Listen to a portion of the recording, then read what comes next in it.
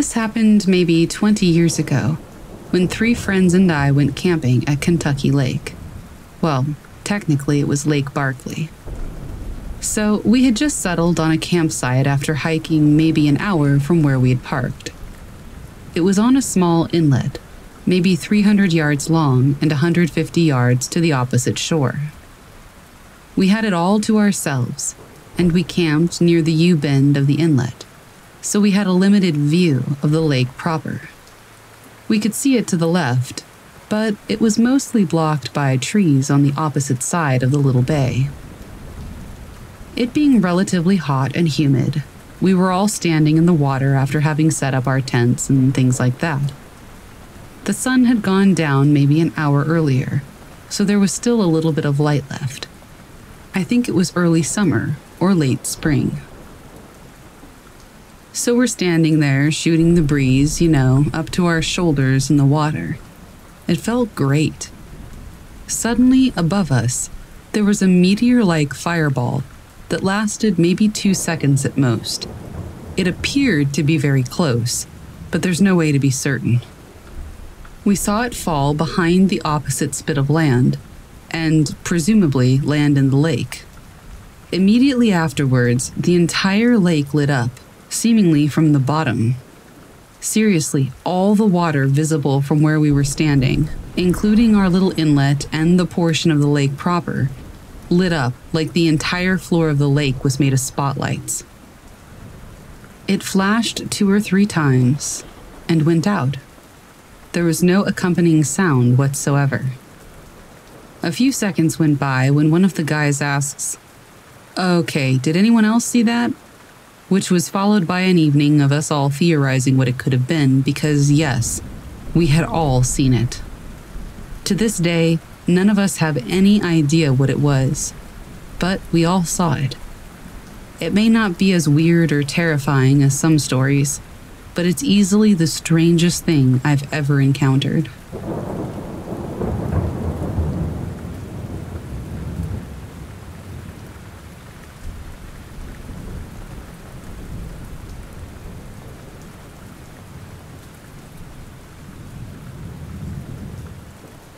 I think it was maybe 3 years ago when this happened. I remember that it was winter because it was really cold and snowy outside. I was left alone in my family and I's cabin, while the others went Christmas shopping for food, last-minute packages for some friends, and something else. I don't really remember exactly why they went out, but that's not so important. My point is that I was all alone in our cabin.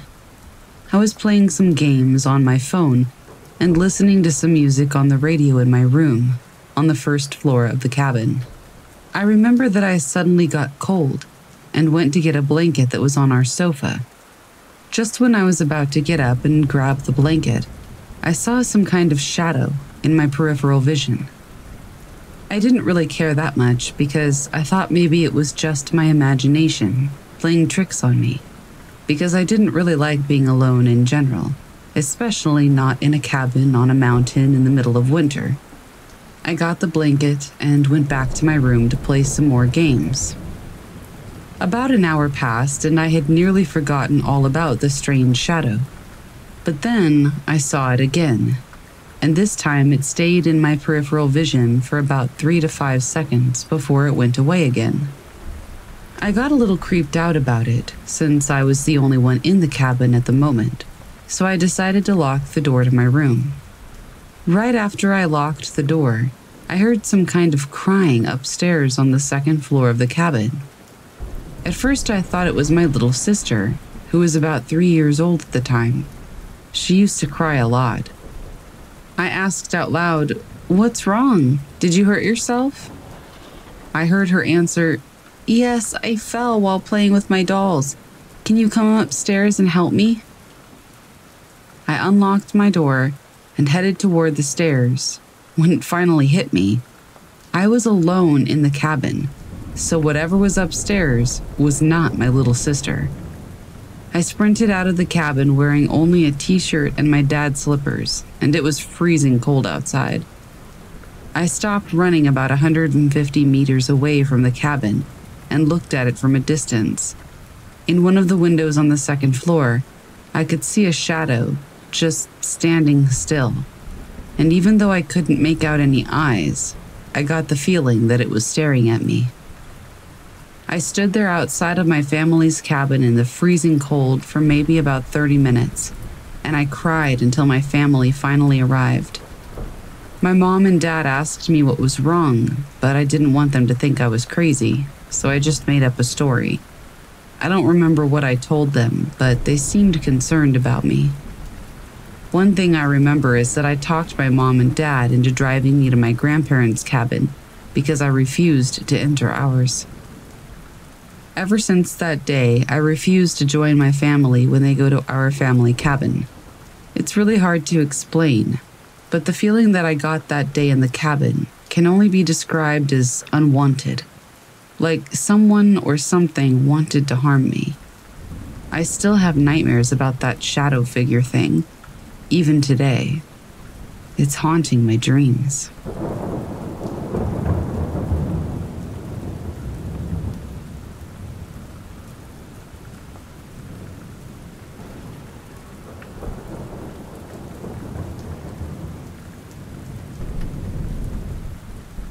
This story happened a long time ago, but I still remember it like it was yesterday, and so does my cousin. Our families were very close growing up. We were there often, usually just watching movies. We were young, and this was around the time that the killer clown thing was happening. So when we would watch movies, they would usually be horror. The Conjuring, Annabelle, etc. I was about 12 at the time. My cousin was 14, her brother was 12, and my brother was 8. We were in their basement one night, while our parents and older siblings went out for the night. Babysitters weren't something we had. It was lock the doors, stay together, and don't answer the phone. My cousin's basement had a TV in the corner of the room, and on the same wall was a projector. My cousin, 12-year-old boy, and my brother had the hockey game playing on TV and Call of Duty on the projector, while my cousin and I, she was a 14-year-old girl, were sitting shoulder to shoulder on the couch, back to the wall with our headphones in, watching videos on our phones. Our brothers decided they were hungry and turned on the lights as they went upstairs to find something to eat. My cousin and I sat for about 5 minutes before her brother's bedroom door in the basement slowly closed. When the door came to a full close, the lights in the room turned off, along with the projector and the TV. I paused the video that I was watching on YouTube and first assumed that it was a power outage, as I didn't believe in ghosts. But when I checked my battery, I saw that my iPod was still charging. Before I could do anything, I heard the sound of my brother and cousin laughing, almost giggling behind my head, as if they were right behind my ear. But it sounded off. It didn't sound exactly like them. It creeped me out, and my head shot up and toward my cousin, who was already looking at me with her eyes wide. Like I said, we were backed up to a wall, so there's no way anybody could have been behind us. Neither of us missed a second to get up and run upstairs. The first thing we did when we got up there was to look at each other. I said, "You heard it too?" She agreed, explaining to me what she had heard, which was exactly what I had also heard. We walked toward the kitchen and saw her brother. We explained to him what had happened. He didn't believe us and told us that my brother had been on the third-floor bathroom ever since they left. And they didn't talk or laugh. This creeped out my cousin and I even more, and when he went downstairs, everything was turned back on and the bedroom door was open. We talk about that night every few years, and it still creeps us out to this day. I'm not sure if I'm haunted or something, but I do have a lot of ghost stories that started happening after that night. Kids that I babysit keep telling me that they see things around me, or similar things from that night will happen to me in my basement, with or without other people there. Whenever I tell people about these events, they seem to have something happen to them afterwards, and stories come back to me.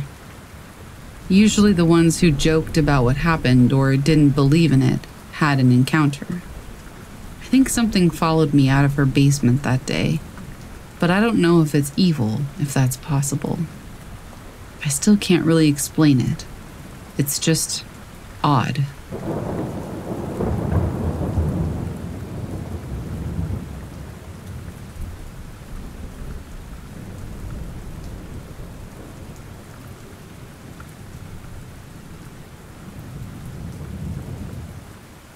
For our anniversary, my wife and I rented a cabin around Divide, Colorado.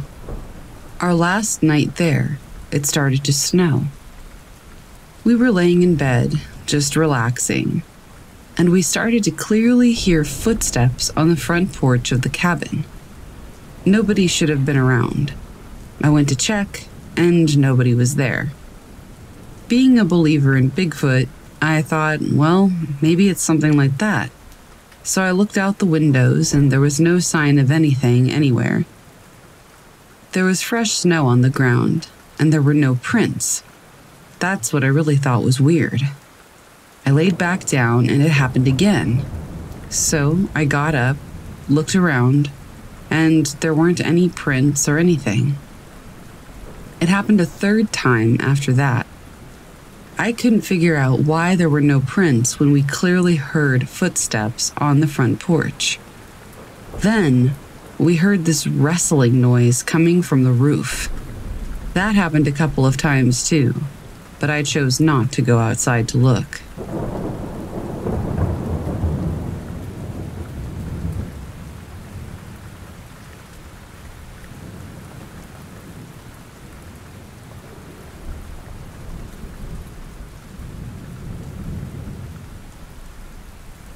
My brother and I were staying the night at our grandma's house.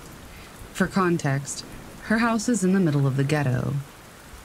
My brother and I were watching TV, and my grandma was at the store.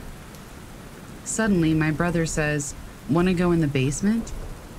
Not trying to sound like I was weak, I said yes. Now, this was the worst decision of the month, so we go into the basement, and it is really creepy. When we reach the bottom of the staircase, the door shuts behind us. I just shake it off as natural, but still a little uneasy. We go into the garage because her garage is in the basement. So we start going through there and we find a rusty pipe and a motorcycle handlebar and some faint writing on the wall. Obviously, there were other things like lawnmowers and stuff like that. All of a sudden, we hear bam, like a metal door slamming. It was the laundry room door. So my brother and I are crapping our pants, so we run back upstairs, scared out of our minds. Later that night, we start to fall asleep. Grandma's asleep. And then we hear what sounds like all of the basement doors opening and slamming. My grandma's not awake, and we end up falling asleep. We tell Grandma about it the next day, and she just laughs and says, "Oh, that's just Jim messing with you." Then she explains that Jim was the old house owner who died there. That didn't really help us, but I guess it eased our minds a little bit.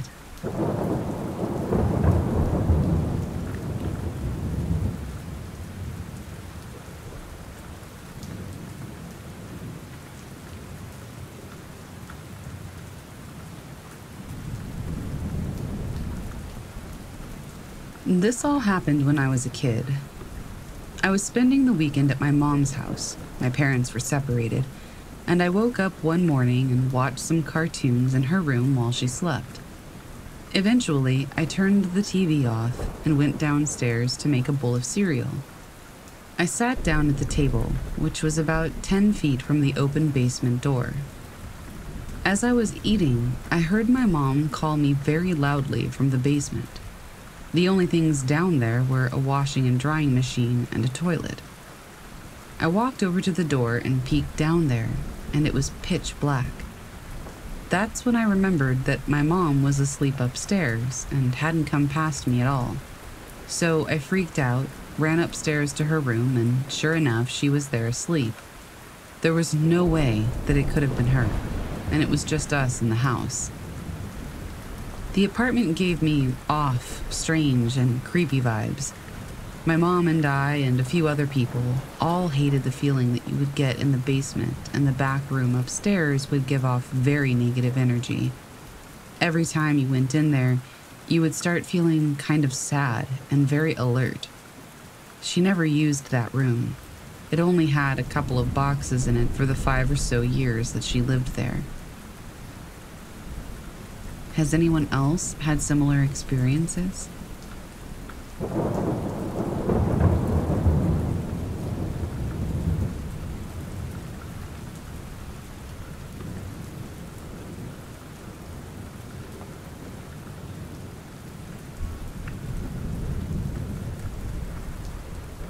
So, something just happened in the basement, and I thought I'd tell you about it. Here's a little house layout to help a bit. Our living room has 2 ways to enter, one from the kitchen and one from the front door. The staircase leads right down to the front door. The way to the living room from the front door has you pass a hallway that has closets and the door to the basement. So it's 1:39 in the morning, and I'm done scrolling through social media and decide to sleep. However, I want to cuddle with my kitty while I rest. I have a kitty sleeping on the headboard, but she's so peaceful I don't want to interrupt her, so I decide to head down to the main floor to find one of my other 2 cats. Down the stairs, I see my fluffy Newfoundland dog sleeping by the front door, as usual. I decide to take the way through the kitchen to grab a snack. Then I come into the living room, and I see my other cat sleeping in their cat tree. They look so peaceful, I decide it would be rude if I let one sleep and took the other one to cuddle with. So I let them sleep and started my way back into my room through the hallway. As I come to the archway from the living room to that hallway, the basement door slams all the way open, hitting a table that we have behind it. I'm scared out of my mind and immediately turn around to go the way through the kitchen. As I approach the front door, I pet my dog, and I remember thinking, maybe I'll see a ghost down the hallway. I can take a peek. My biggest fear is ghosts and demons, so I have no idea why I did this. I don't even walk to the hallway. I just peek around the wall. The basement door is swaying back and forth gently. I get even more scared and run to the top of the stairs, into my room, shut the door, pull up Reddit, and basically now dreading the fact that I have to pee because I don't want to leave my room. I want to say that it's the air conditioning, but down that hall, there are no vents. The only vent is in the laundry room, which is past a weirdly long hallway, and it has a door. I have no idea what could have made that door do that.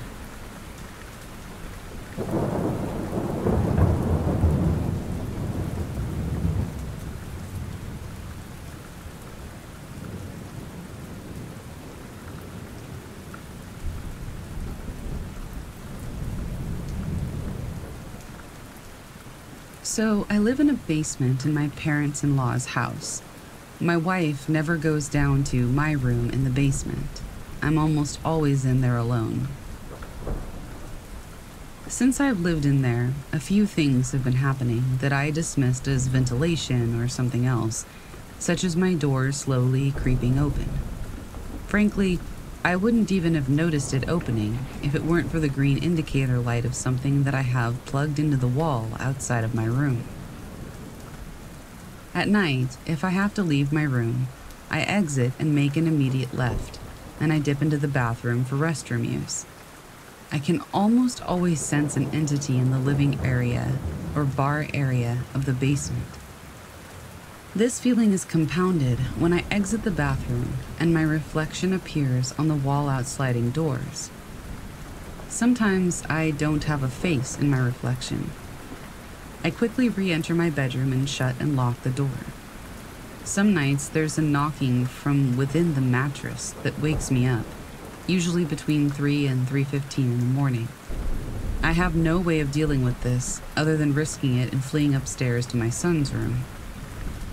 My son is 3, has autism, and frequently says, "That's scary," over and over in the basement, looking toward the bathroom and living areas. The light switches that I have access to when leaving the room frequently cease to function right when I need them, or will flicker out almost violently as I'm on the staircase halfway up and out of the basement. I can hear rustling in the middle of the night sometimes as well, and I usually convince myself that it's a mouse. Lately, this has graduated to the sound of footsteps in the ceiling in the middle of the night. Most recently, when I heard those footsteps, no one was home but me, and I searched the house wielding a knife for an intruder to find no one. I think this entity is aware that I know it exists. I once interacted with it via the mirror, and it contorted my face. I have no idea what this is, or if I should be concerned.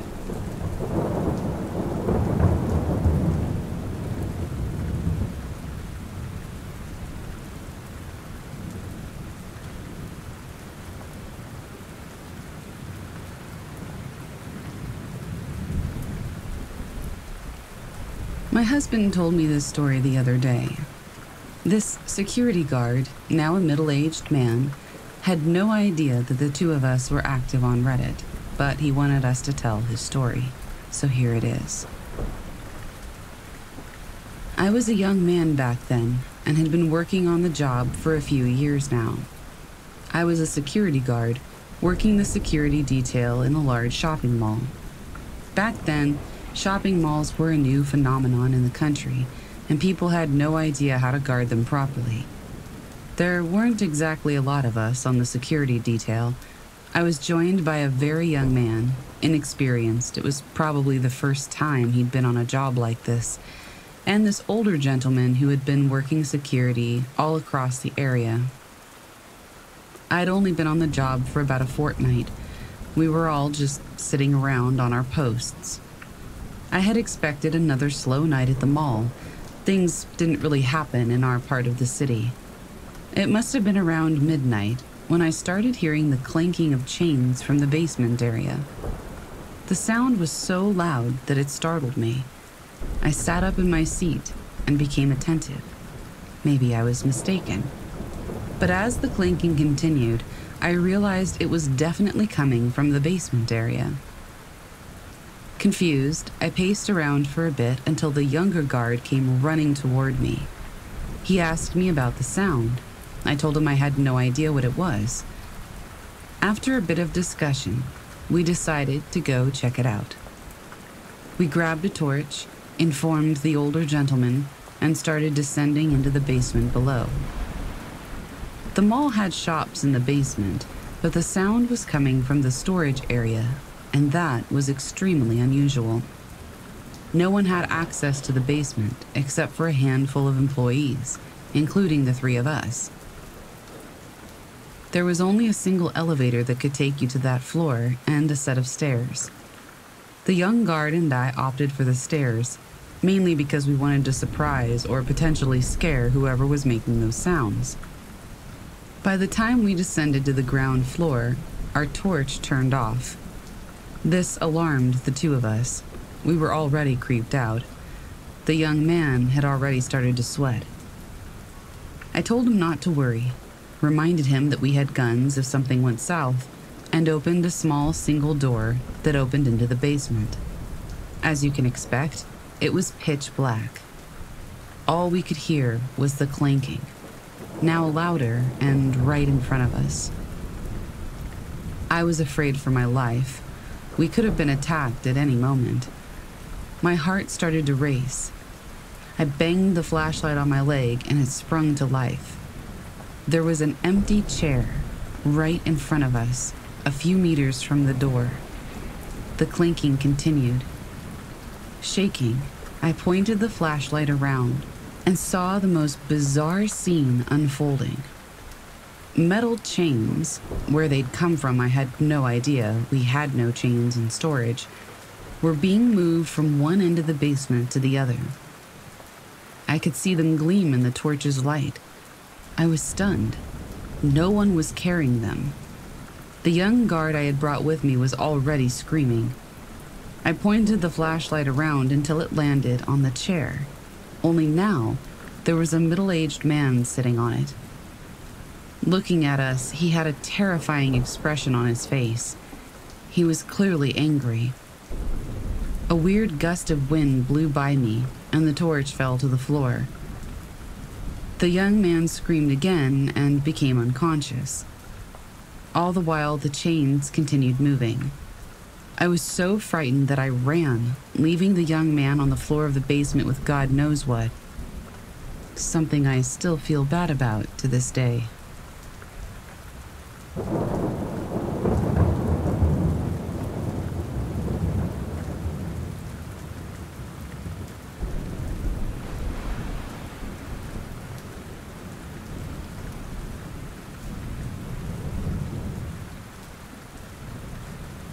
So, I decided to post this after the 6th person who has come into my basement has said that they feel off, overwhelmed, and like they're being watched. I usually bring them down to play billiards, and I have my old PS2 and Xbox 360 down there as well. The basement is finished, painted, and carpeted, and there's an office down there too.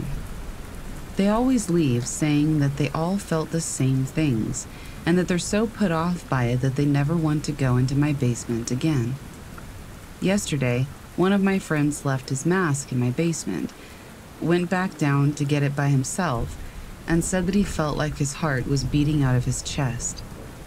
I also want to note that when we first moved in, for the first month or so, we would find an unreasonable amount of dead centipedes across the basement floor, but only in the room with the billiards table. The office room never had a single centipede in it. All of a sudden, the centipedes just stopped. Never saw one again. It's been 2 years. I felt the same weirdness, but I always ignored it. I'm usually afraid of basements because I generally don't like being underground, so it wasn't unusual to me. But then everyone else started talking about it. I've also noticed that my house has become more active, as in lights turning on and off when nobody's home, doors opening and closing for no reason, doorknobs jiggling aggressively, things moving to very peculiar places. I really don't know what to do with this.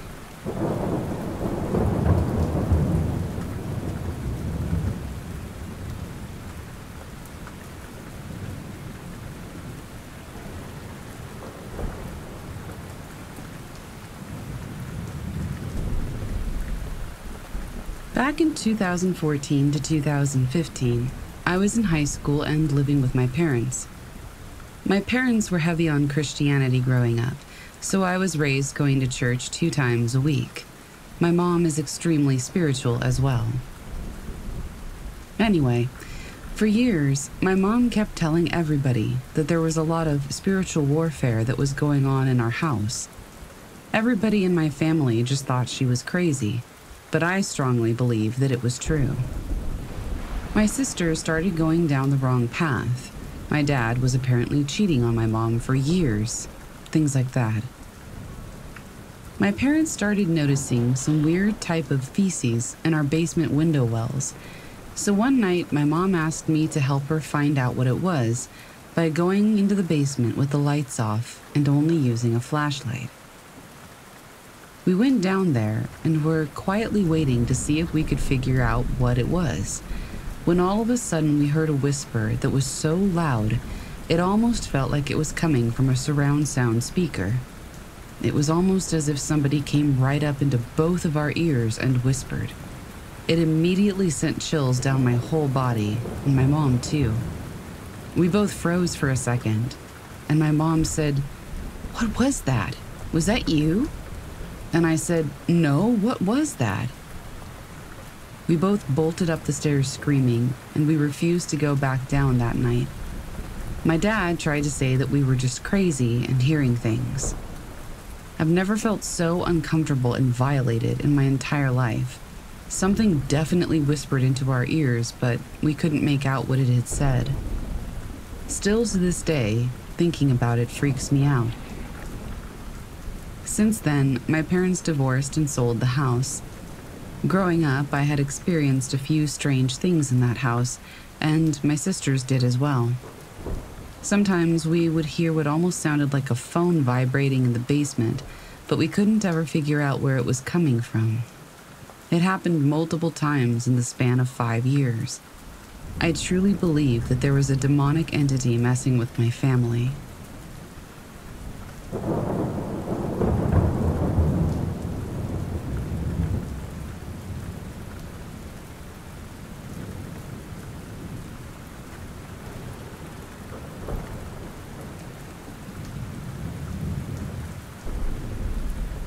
This happened to me many years ago. I was maybe 10. I'm 23 now. My sister and I were over at her friend's house, which she had told us was haunted during prior visits. It was just us. Her mom was at work and her little sister was at daycare. We were down in the basement, which was half finished. It was furnished, but the walls had no siding yet. We were messing around down there, jumping on the couch, just doing kid stuff. We decided we were hungry, so we headed upstairs, shut the basement lights off, and took an immediate right at the top of the stairs into the kitchen. We were in there maybe a few minutes making sandwiches, when all of a sudden we heard the loudest, most blood-curdling scream I've ever heard come from the basement.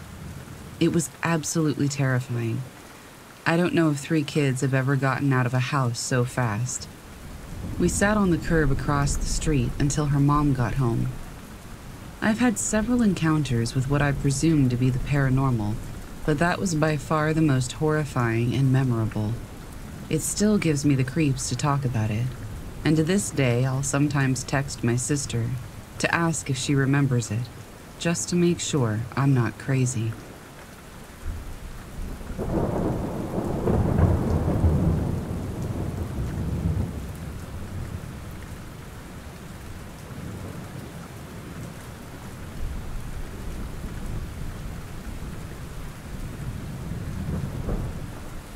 Let me set the scene.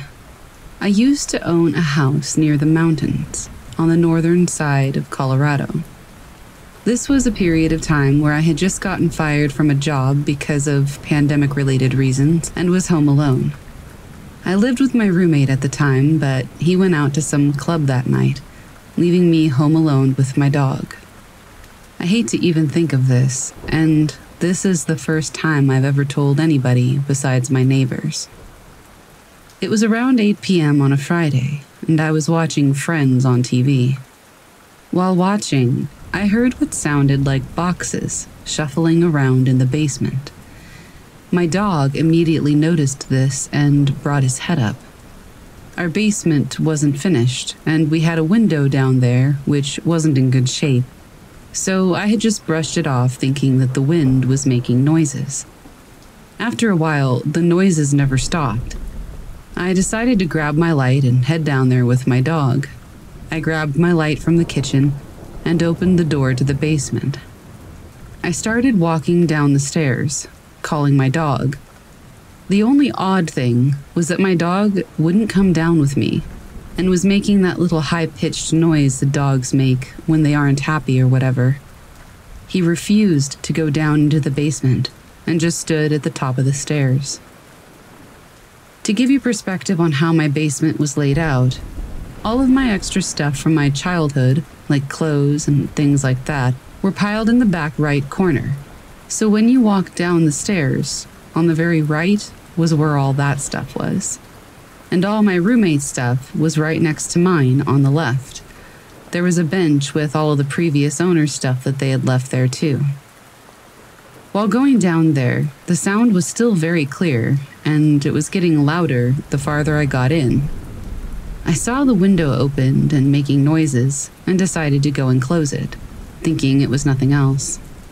As soon as I closed it, it felt like a hand grabbed my leg, but it wasn't a normal hand. It was super hot. My legs were swooped back and I fell down.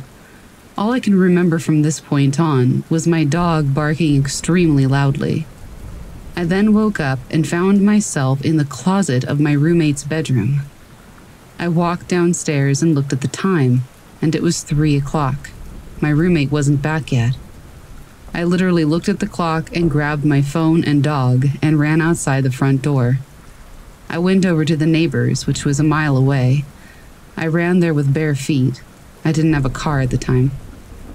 When I got to the neighbors, whom I barely knew, I ringed the doorbell extremely fast. About a minute later, a man opened the door and asked why I was ringing his doorbell this late at night. I could tell he was quite frustrated with me. I told him everything, and he said that the previous owners moved out because the husband of the house ended up hanging himself in the basement. We talked for a bit while I let my dog run around in the back. I called my roommate to not go home and to come over to the neighbors. Around an hour later, he showed up, and we all just sat there talking about what had happened. Around 10 o'clock in the morning, I headed back to my house with my roommate to find the sofa flipped, all the doors open, and the cabinets in the kitchen all open, with dishes broken on the floor. I decided to go live with my sister and sell the house around 2 months later. To this day, I'm not sure what that was, and I haven't had any other experiences. I had just broken up with my girlfriend at the time. I heard that ghosts, especially when they die like that, thrive off of bad energy or whatever, so maybe that's why everything happened. I don't know. But if you have a way to explain it, let me know.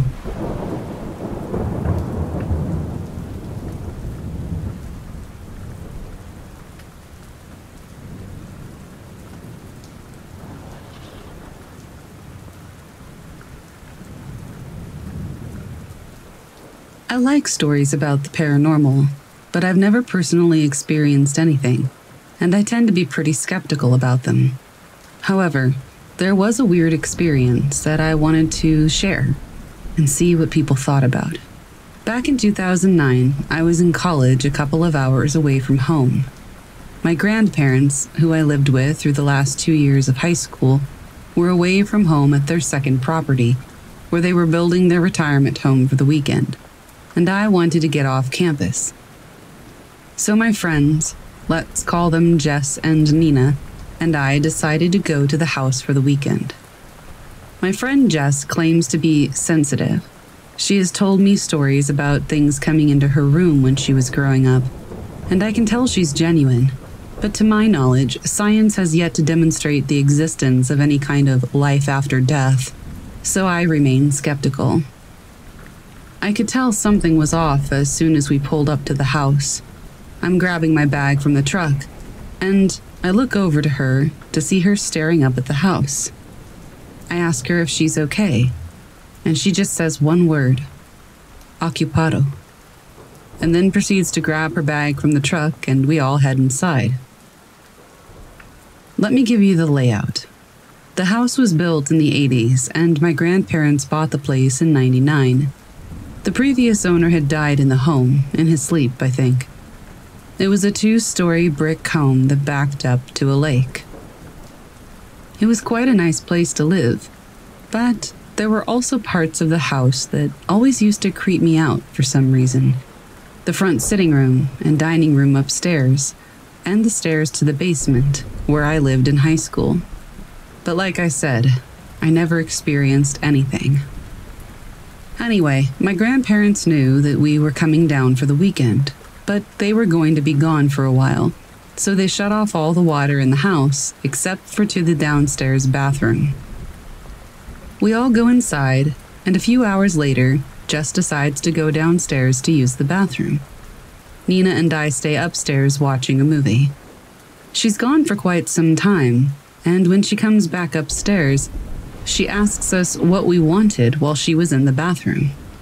Nina and I just look at each other, confused. We hadn't left the room, and we hadn't called for her. We didn't know what she was talking about. She asks if either one of us had come downstairs and tried to turn the bathroom door handle while she was in there. We looked at her, incredulous, and tell her that we had not. She grows pale, and my heart starts to race. I think someone is in my house. Nina and I grab knives from the kitchen and go room to room searching for an intruder. We find nothing. The house is quiet for the rest of the weekend. I still think about that sometimes. I don't know what it was. Maybe my friend was daydreaming, and maybe she got into her own head. Maybe she was messing with us, although she swears up and down that she wasn't, and she looked genuinely terrified. Maybe there was someone in the house, though I'm pretty sure we would have heard them opening a door. Also, there was a security system that beeped if any door or window were opened. I just don't know. What do you think?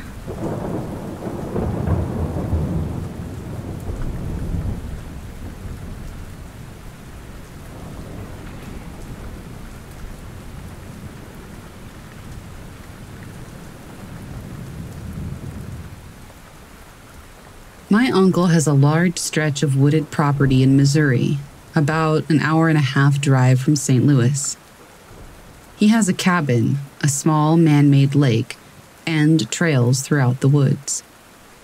When we visited, we would spend a lot of time driving ATVs down the trails.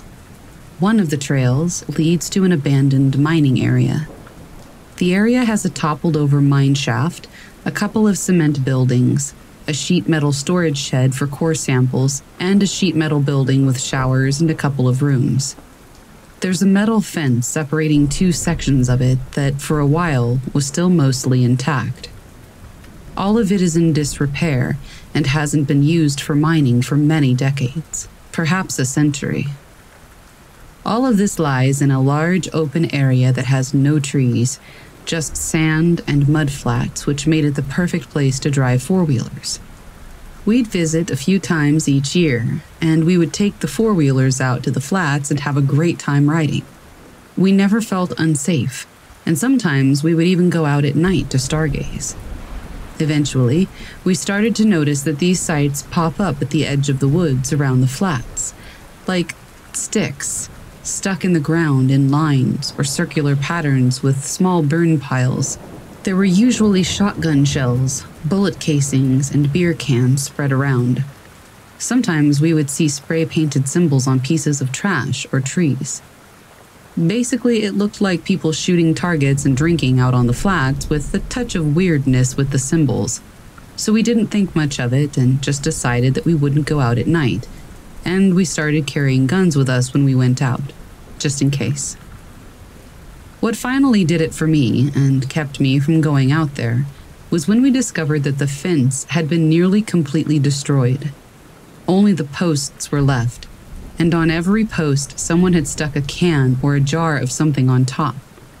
And all throughout the flats and on the trails that ran its perimeter, we would find cans and containers stuck onto the ends of tree branches. Again, it wasn't anything too weird. Like, we know people go out and break stuff and do other dumb things. What got us was the scope of it. The fence was probably a half-mile in length, and every single section of metal mesh had been removed, which would have required considerable time and energy, even with bolt cutters. And that alone wouldn't be too weird, because people loot metal for scrap all the time. The thing is, none of it was gone. It was just laid on the ground next to the fence. And then somebody had taken the time to cap the posts with cans and other containers. Then to boot, they had taken the time to place items on the ends of tree branches every 50 feet or so, all along maybe 2 miles of the trails, and on the perimeter of the sand flats. That was the last time I went out there. It's been 10 years and I've moved states, and I have limited contact with that part of my family, so I don't really know if anything else has happened. I know it's probably nothing paranormal, just some weird human activity out in the backwoods of Missouri, but it was still pretty creepy.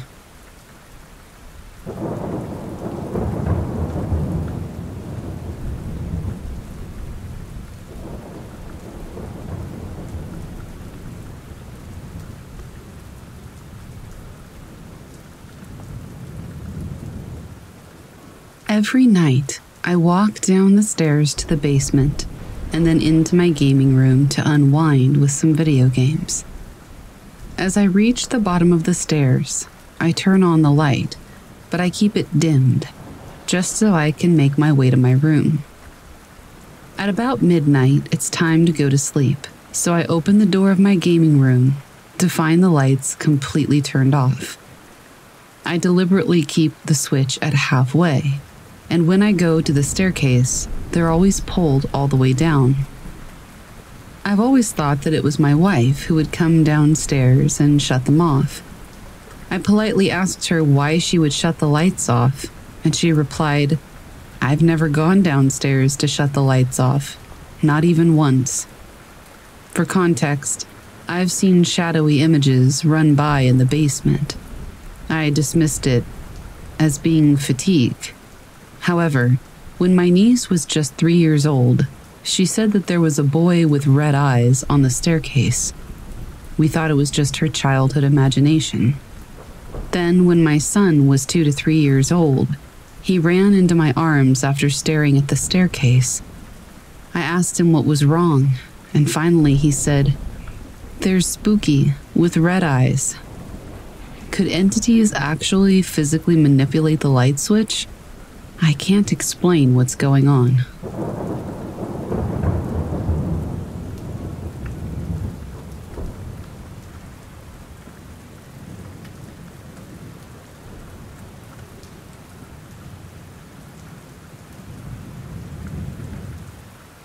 Back when I was still going to high school, I spent the night at my best friend's place. He lived in a basement. I woke up and went to the bathroom, and as soon as I got back to the room and laid back down, I closed my eyes. Then, I felt like someone or something was staring at me. I opened my eyes and saw a pale child staring me in the face. His dark eyes felt like they were staring into my soul. I yelled out for my friend, and as soon as he came into the room, the child disappeared. I told him what happened, and of course he didn't believe me. But now he says that apparently everybody who's ever slept in that room has seen him. His girlfriend, his brothers, and me. But he has never seen the boy. To this day, I can still remember what he looks like.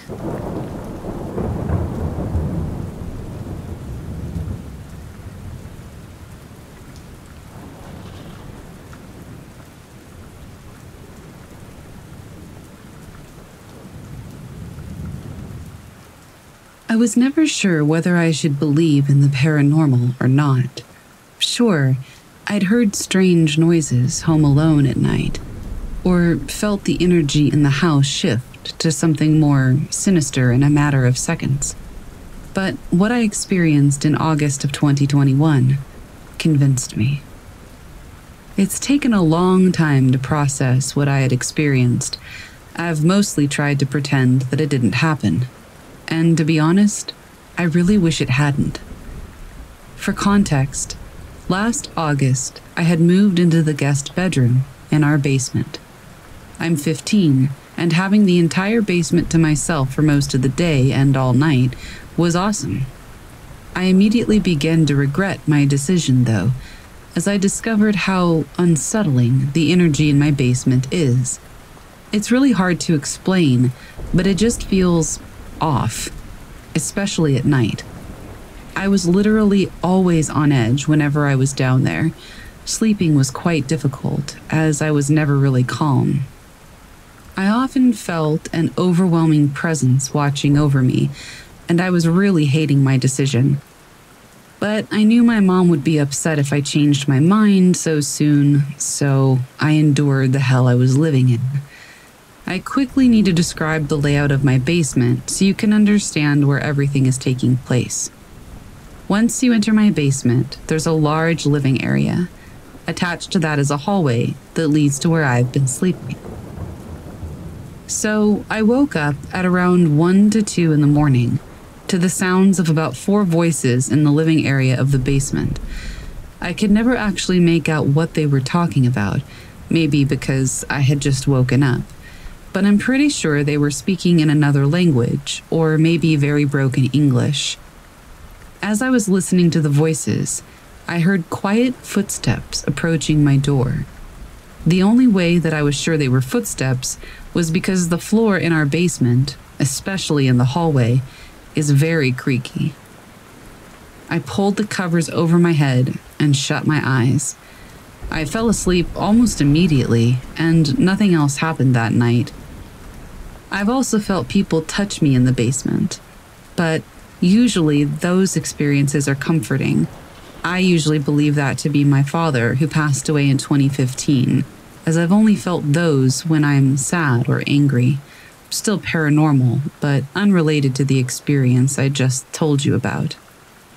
Either way, that experience in the basement terrified me, and I'm still not sure how to explain it.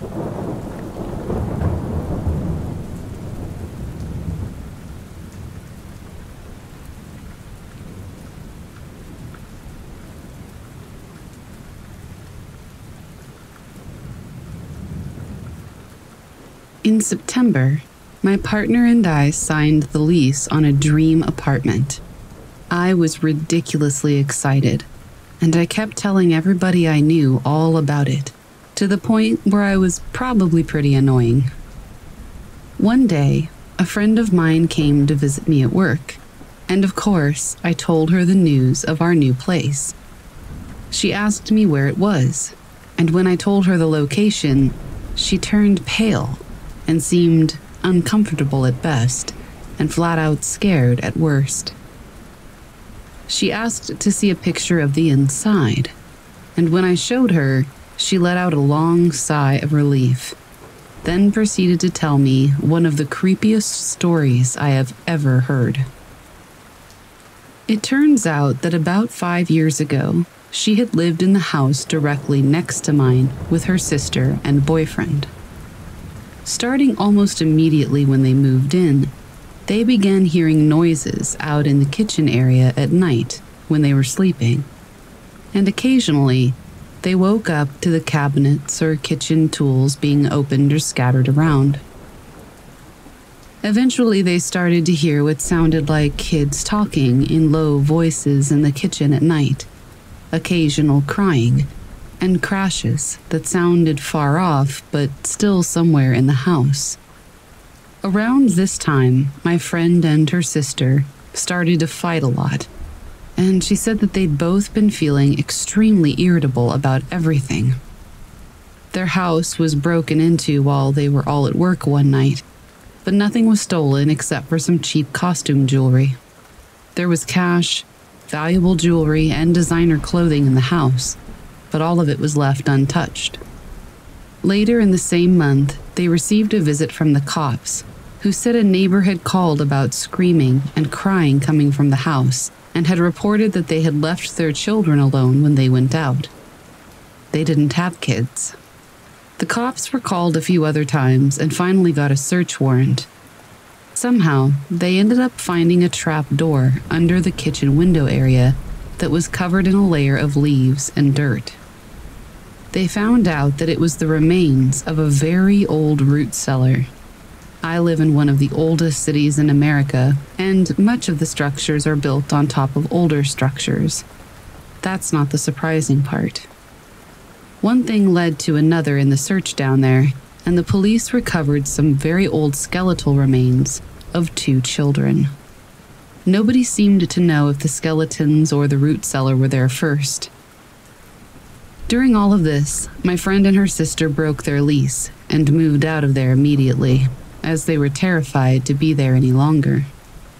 I went through with my lease, and I live in the building next door to where all this happened. My apartment is an old adobe market that was converted into an apartment in the 70s, and it's been an absolute dream to live here. No scary vibes or noises at all. The couple who live in that house now seem pretty nice and keep to themselves. We all have high adobe privacy walls and coyote fences, and I feel tempted to see if they know about all of this. But I'm afraid it might make them uncomfortable if I approach them about it. In any case, that was the wildest story I've ever heard.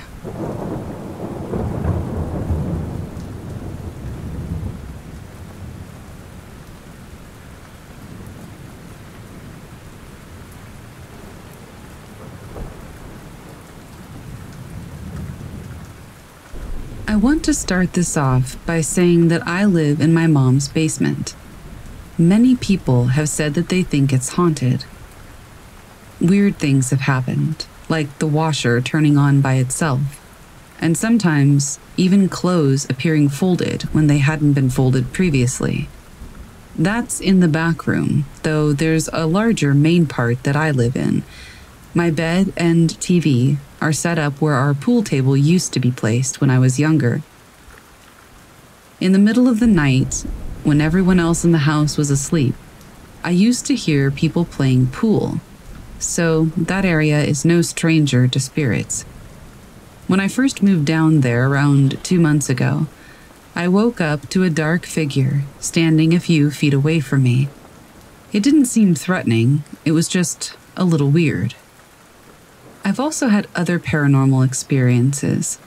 I don't know if they're related to the entities in the basement or what, but I guess I'll share them here too. For instance, yesterday, my YouTube showed numerous profile pictures that weren't mine, but only on my Apple TV, and only on the top corner icon when I would click on the profile. It would show my normal one, which is just the standard issued one. But then, on the Apple TV, all these other ones appeared. I just stared at it for a minute, confused, then got up to look at the picture, and it had something to do with God. I couldn't really read it because of how small the icon was, but it seemed to be some type of Bible verse. Then, before my eyes, the profile picture changed again to what looked like a picture of Jesus. So seeing this, I ran to my computer, figuring somebody was on my account and I should probably change my password. But that's when I discovered that the icon on my account there was totally normal. No one new had logged into my account, and there were only 3 devices on that account: my computer, my Apple TV, and my Xbox. So I once again looked back at the TV, and the icon was now different. This time I could actually read it. It said, "The power of Christ compels you." This slightly shook me to my core, and I ran back to my computer to change my password. Eventually, the profile icon went back to normal on its own a few hours later, which was also somehow slightly alarming. Like I said, I don't know if this has anything to do with what's going on in the basement, but my TV's in the basement, so maybe. I hope this made sense. I don't know if anything like this has happened to anyone else, but please let me know if it has.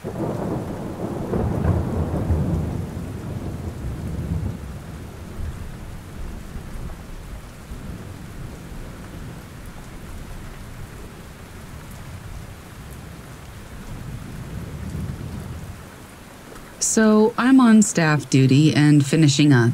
It's 5:05 a.m. The gym opens at 5 o'clock sharp. I'm supposed to bring the master key over and unlock the gym and sit down here while people PT, since we had a few incidents of misconduct. So I get the key and my things and come down to the basement where the gym is. There are no windows and the lights are on a sensor with a switch. When flipped on, they come on and stay on until the motion sensors go to sleep. Then you have to walk into the center of the room and wave to get them back on. When flipped off, they're off, and that's that. So I open the door and hit the switch, and nothing. It clicks, but no lights come on. So, having just watched scary videos all night at staff duty, I prop the door open with some plates by the entrance and get out my phone and turn on the flashlight. I flip the switch in the other direction since they aren't labeled, and in the army, up and down might as well be the same thing. It clicks and no light. Now I'm noticing that I can hear the other light on the far side of the room click all on its own. Well, that's not creepy, and it may realistically be a short in the shitty wiring. I flip the switch up again and hear the far switch click a half a second later. So, light in hand, I decide to find my balls and walk out there and wave at the sensor. I start walking and I'm pretty sure I should be tripping the sensor, but the only light is from the emergency sign, and now across the room by a weight machine is a reflection off the metal, like someone's down there with me. I walk back and flip the switch down. This time, I don't hear the other switch click, and the lights come on. Bad feelings banished. Victory. Only, I decide to walk back out, carefully watching the sensor. By the time it picks me up, I'm significantly closer to that one weight machine than I was the first time, which means I wasn't in sensor range, which means someone, or something else, set off the grid for me. Or maybe it's all just a bug in the wiring.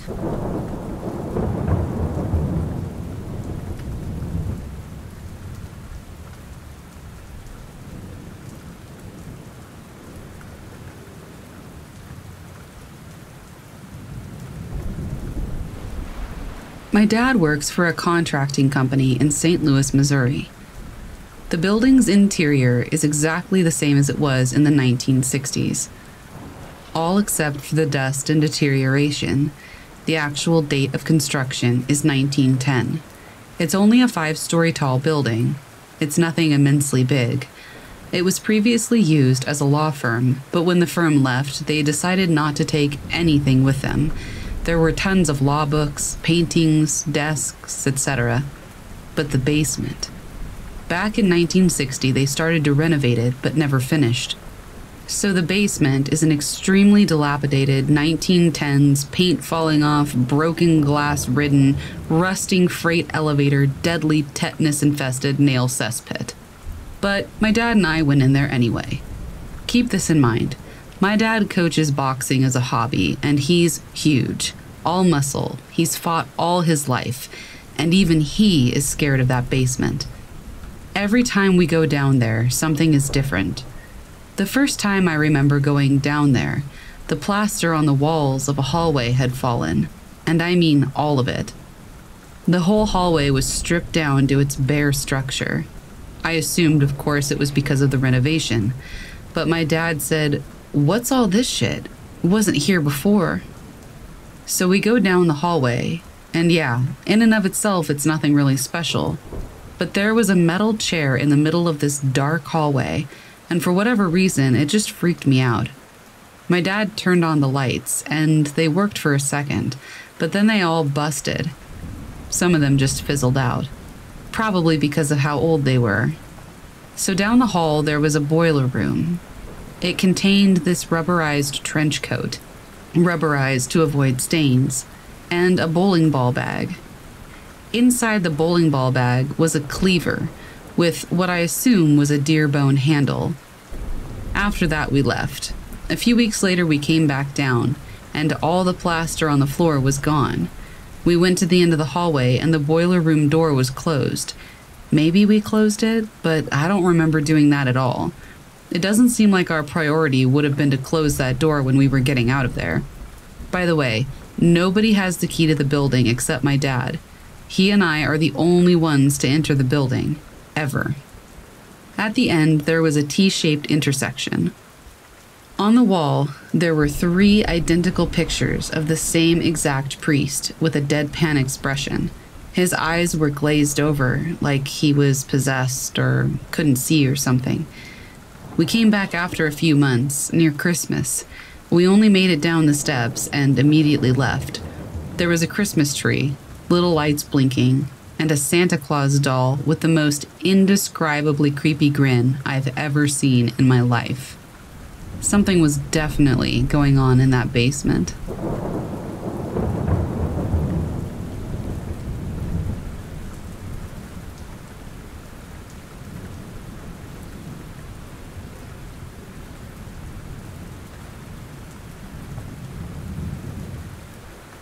About 2 years ago, my husband and I took our 5 kids to a water theme park in Idaho. We live in Washington State. We borrowed my dad's trailer and truck and thought it would be less expensive and more fun if we camped at a campground down the road rather than the one made for the park. I've driven through Idaho before, and so has my husband, but we've never stayed there before. To preface my experience, I have had nightmares on occasion where I felt like something was trying to possess me. I always end up reciting the Lord's Prayer or yelling or something. I'll be honest, sometimes it takes a couple of tries, and I always have my husband wake me up because I'm screaming. I regularly pray for protection, wear protective crystals, and ask my guardians for protection also.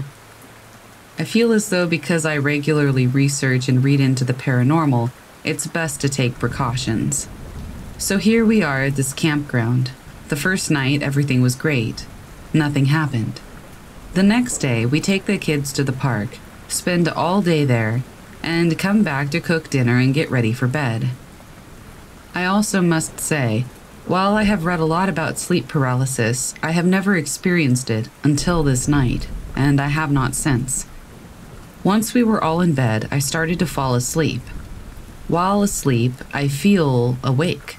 I can see the trailer around me and kind of what felt like a blur, but I'm unable to shout or scream or move. I look to the end of my bed and see what looks like a short, 4 foot tall or so demon-like thing.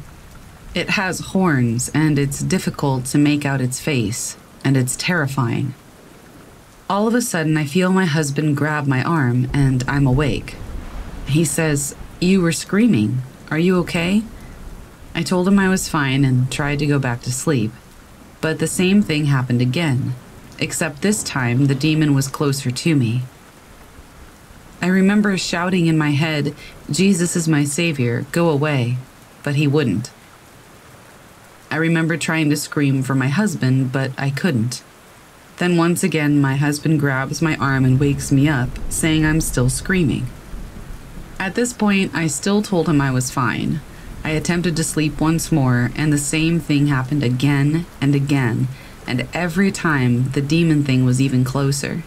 No matter what I tried, he wouldn't leave, and again my husband would wake me up. Eventually, I told him what was going on. He said he was sorry. This time I didn't try to fall back asleep. I wrapped as much of him as I could around me and desperately tried not to sleep. I felt like something was trying to pull me towards sleep, but I fought it.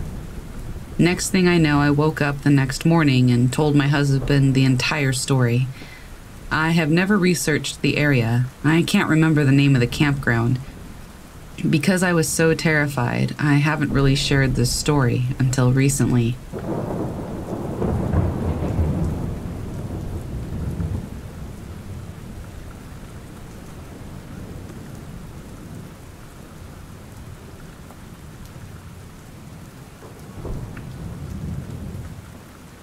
When I was in northern Nova Scotia this last year while camping and fishing, I saw these odd shadow figures in the treetops.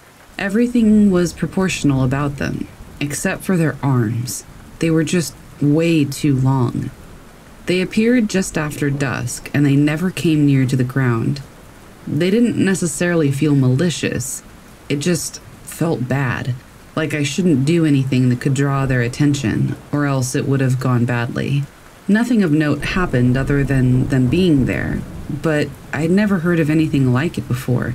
Is anyone aware of any legends or anything describing shadow figures in treetops? I'd love to even have a name for these things, because to this day, I still have no idea what I saw.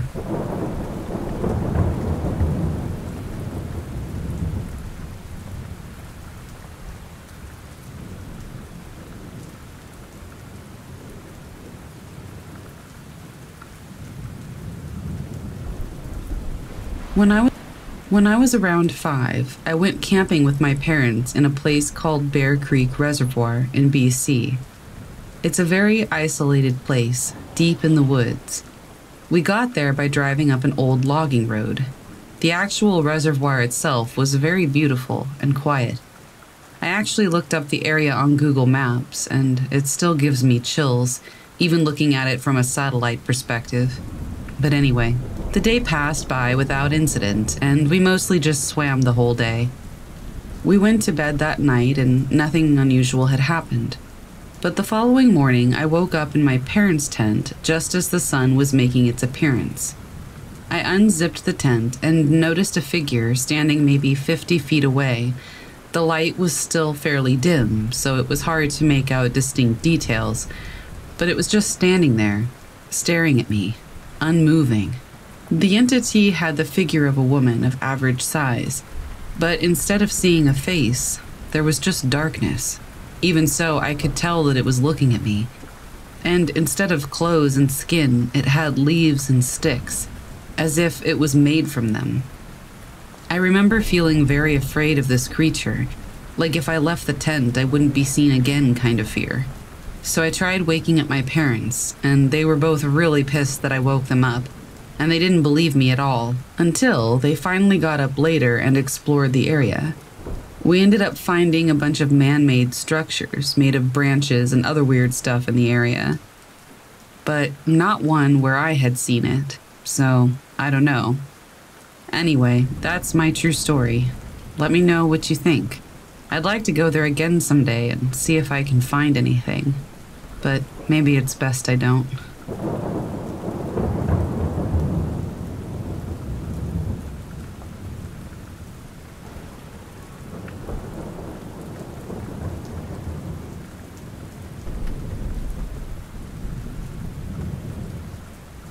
I was out walking the woods at an ungodly hour of the morning. I believe it was around 1 to 2 in the morning. Last year, I was working at a church youth camp in Wisconsin. The camp was on 2 sides of a highway, and a tunnel under the highway connected the 2 sides of the camp, so that the campers could more readily access the other side.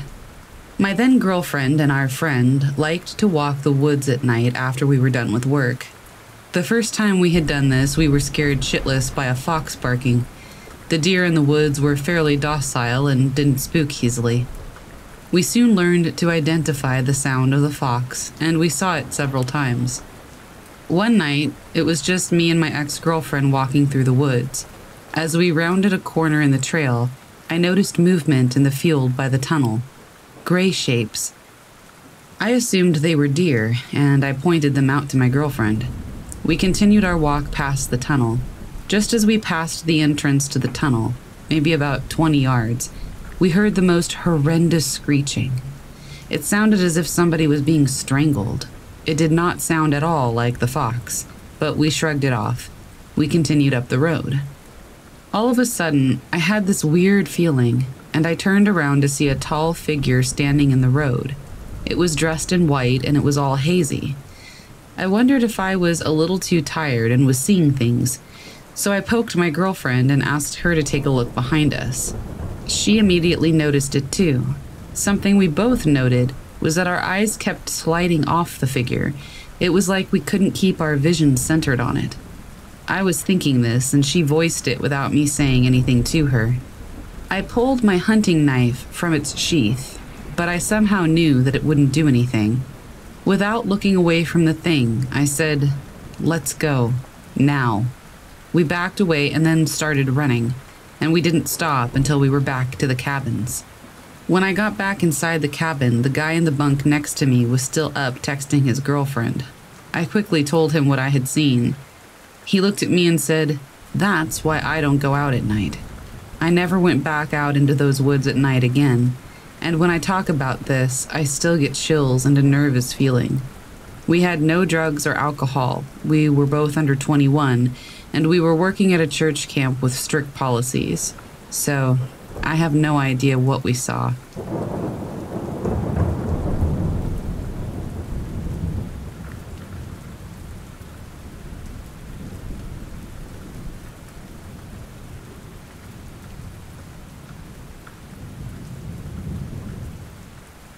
This happened back one summer when I was about 12 or 13, before cell phones were common. My mother rented a cabin that we could stay at about 4 hours north of our home. My father couldn't attend due to the fact that he was working, but that was fine with him. We drove up to the cabin, which was literally just a 15 by 15 foot room with an attached bathroom, just enough for a bed, a table, and a small TV. And it was cute enough from the outside.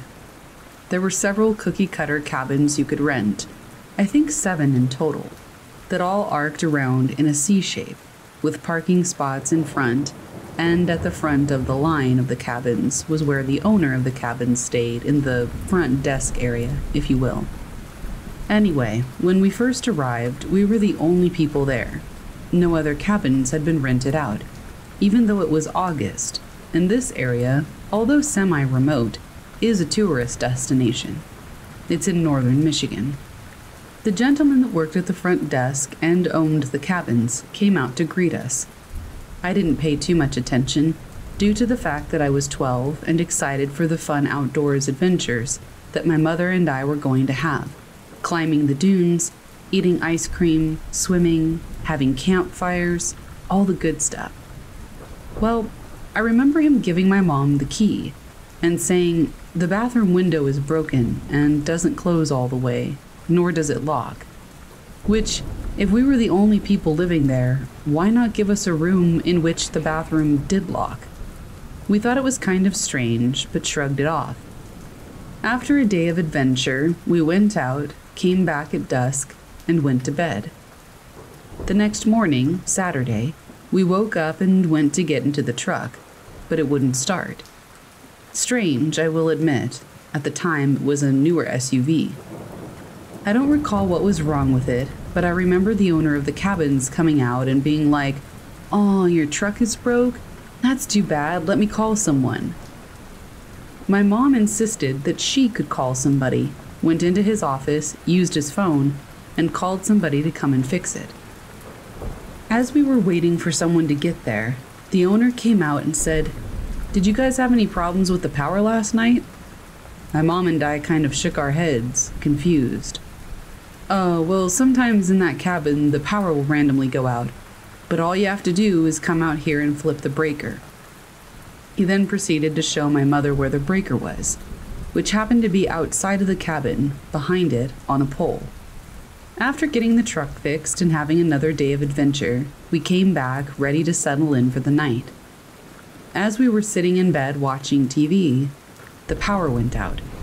It didn't flicker, just boom, out. My mom grabbed a flashlight she had packed, and we went out there and turned the breaker back on. At this point, we were feeling incredibly uneasy, like anybody would be. We got back in bed, and about 10 minutes later, the power went out again. My mom jumped up and ran outside, only to see a man, which I assume was the owner because nobody else was there, running away from the fuse box. We hightailed it out of there so fast. Luckily, everything had been packed because we were leaving the next day, but still, that guy was creepy.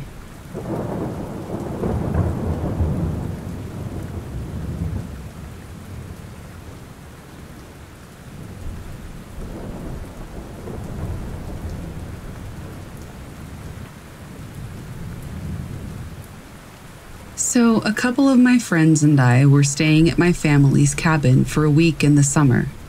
A lot of weird stuff happened throughout the entire week. The last day we were there was the day of the creepiest and most unexplainable part. One of the first days after my parents left, one of my friends went out for a little run late at night. After about 5 minutes, he comes sprinting back to the cabin and tells us that he saw a black figure in the woods beside him. We all thought that it was weird, but we didn't really think much of it. The day after, nothing really happened, except for when we were in the jacuzzi. This was around 1 to 3 in the morning. We started talking about the scariest dreams we had ever had, and so we all told each other. But then one of my friends begins telling the rest of us that when he was younger, he used to not only dream, but also see in real life this tall black figure in his room at night, and that it was a really serious thing, because he started getting really emotional about it and started crying as he was telling us. As he's telling us the story, I hear footsteps in the woods below us, but I decided not to tell the rest of them until the next day. Regardless, we were all pretty spooked at this point. The last day, we didn't really have anything planned, so we just hung out at the cabin. When it started getting late, around 1 to 2 in the morning, one of my friends told us that his towel kept falling off the hook that he had hung it on. This happened probably around 3 times. When he hung it up the last time, I saw him do it. He hung it properly, and there was no way that it could have just fallen off by itself. But we went to check on it later, just in case, and it had fallen off. His blanket, which had been folded on the bed the last time we checked, was now spread out on the floor. Cabinets in the bathroom also kept opening by themselves. At around 4 a.m., we all decided that we should probably get some sleep, and so we did. And because we were all scared, 2 of my friends stayed in my room for the night. Just as I was going to sleep, my friend who was on the floor asked if I could hear the rustling noises coming from the kitchen and living room. I said no, so the 3 of us slowly walked out through the hallway into the living room. And just as I enter and turn on my phone's flashlight, I felt my stomach drop more than I ever have before. The couch and chair cushions had been flipped upright, like they were standing vertically, and the pelts in the chairs had been thrown onto the floor. Since we were so freaked out, we got everybody out of the cabin, and for some dumb reason we called the cops. Of course, they couldn't do anything. They were probably just thinking that we were a bunch of kids on some strong drugs, but we weren't. It was about 5 a.m. at this point, and we didn't get any sleep that night.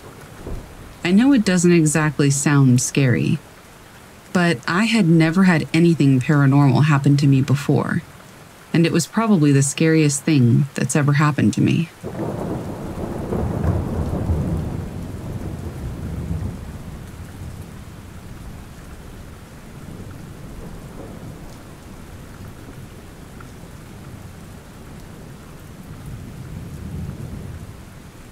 This story is 100% true and takes place in Cincinnati, Ohio, specifically Claremont County. I'm female, 31 years old now, and this happened in 2006. So at the time, I was 17 going on 18. My boyfriend we'll call Mark, my friend we'll call Amy, and her boyfriend, now husband, we'll call Neil, are the ones involved in this unexplained event. So for some background first, there is this abandoned cabin in the middle of the woods. You can only get to it by walking about a mile one way. There are abandoned cars, an ambulance, some tractors, and some other random vehicles, like a short school bus, and they're all covered in gunshots. There's not even a path to drive a vehicle back there. If there were, we'd be walking a mile one way to get to them, so I'm not even sure how they got there or how long they've been there. My boyfriend and I had gone with 2 other friends previously to this encounter, and it was creepy, but it was nothing compared to what happened when we went with Amy and Neil. So on our previous trip, we went with our friends that we'll call T and J. T and myself went upstairs and we had a Ouija board. We just asked random stupid questions that I can't even remember. What I do remember is that it spelled out hooey, and we thought that was funny. We said goodbye on the board and we were looking around the upstairs, which was really just an attic. We found massive kids' socks in the walls, like tons of them. It was really random and weird. We got startled when an alarm clock started ticking. It wouldn't stop, so I smashed it to pieces, and that was that. We walked downstairs where the boys were and made our way back outside. We found a creepy well that was all covered up. And then, all of a sudden, we heard that alarm clock start ticking again. But I know that I broke it, so it kind of spooked us out, but nothing major. We saw an outdoor cellar that we had gone into, and there was a child's boot, seemingly a girl's, with a bone inside the shoe. So we were like, okay, we're done for today. So my boyfriend and I were telling Amy and Neil about this cabin and what had happened when T and J came with us. So we decided that we were going to go later that day. The day that this encounter happened, Mark, Neil, Amy, and myself all went to the lake. packed a cooler with food and stuff like that, and probably spent about 5 hours or so at the lake, just eating and hanging out. We left the lake and stopped at Amy and Neil's homes, dropped the cooler off, which was in the trunk of the car, and then went on our way. After getting everything out of the trunk from our lake trip, we headed to my boyfriend's parents' house, where we parked the car and began our hour-long walk. We had flashlights, and that was it. The walk there was very uneventful. We had to walk through 2 huge drainage tunnels to get to this cabin. We make it there, and it wasn't dark out, but it seemed different this time. I'm not really sure how to explain it, but it was just different. We did come later in the day than previously, so I chalked it up to it being that. Just like last time, when we get inside, I decide to go upstairs and I ask Amy to come with me. I wanted to show her the socks in the wall, and I also wanted to check on that clock that I had broken on the last visit that I heard ticking outside previously. As we start to go up the stairs, there was this big crash, like something had been thrown or knocked over. Amy gets freaked out, and then out of nowhere, she books it outside and back down to the creek, yelling at Mark, Neil, and I to come on. I go chasing after her, and she's in tears, having a full-blown panic attack. She keeps talking, but I can't understand her. Finally, I get that she saw someone looking in the window at us. We tell the guys, and literally nobody is around. It's just the 4 of us. Since she's so distraught, we decide to just go ahead and leave. As we're walking back down the creek bed, heading back the same way we'd come, Mark and Neil are just kind of kicking over these huge rocks. We stop and realize that there are huge rocks, I would say boulders, standing right up in a line on the entryway down to the creek bed. They couldn't have been there, not even 20 minutes prior, because we would have noticed them when we were on our way there. So this seriously freaked us all out. This is not normal, and it's not natural. So we pick up the pace and start to haul ass out of there. We make it to the first drainage tunnel, and we turn on our flashlights. Literally none of them will turn on. 4 flashlights that worked perfectly fine on the way there. And now none of them will turn on. We were like, what is happening? So 30 minutes later, we're back at my boyfriend's parents' house, where Amy and Neil had parked the car.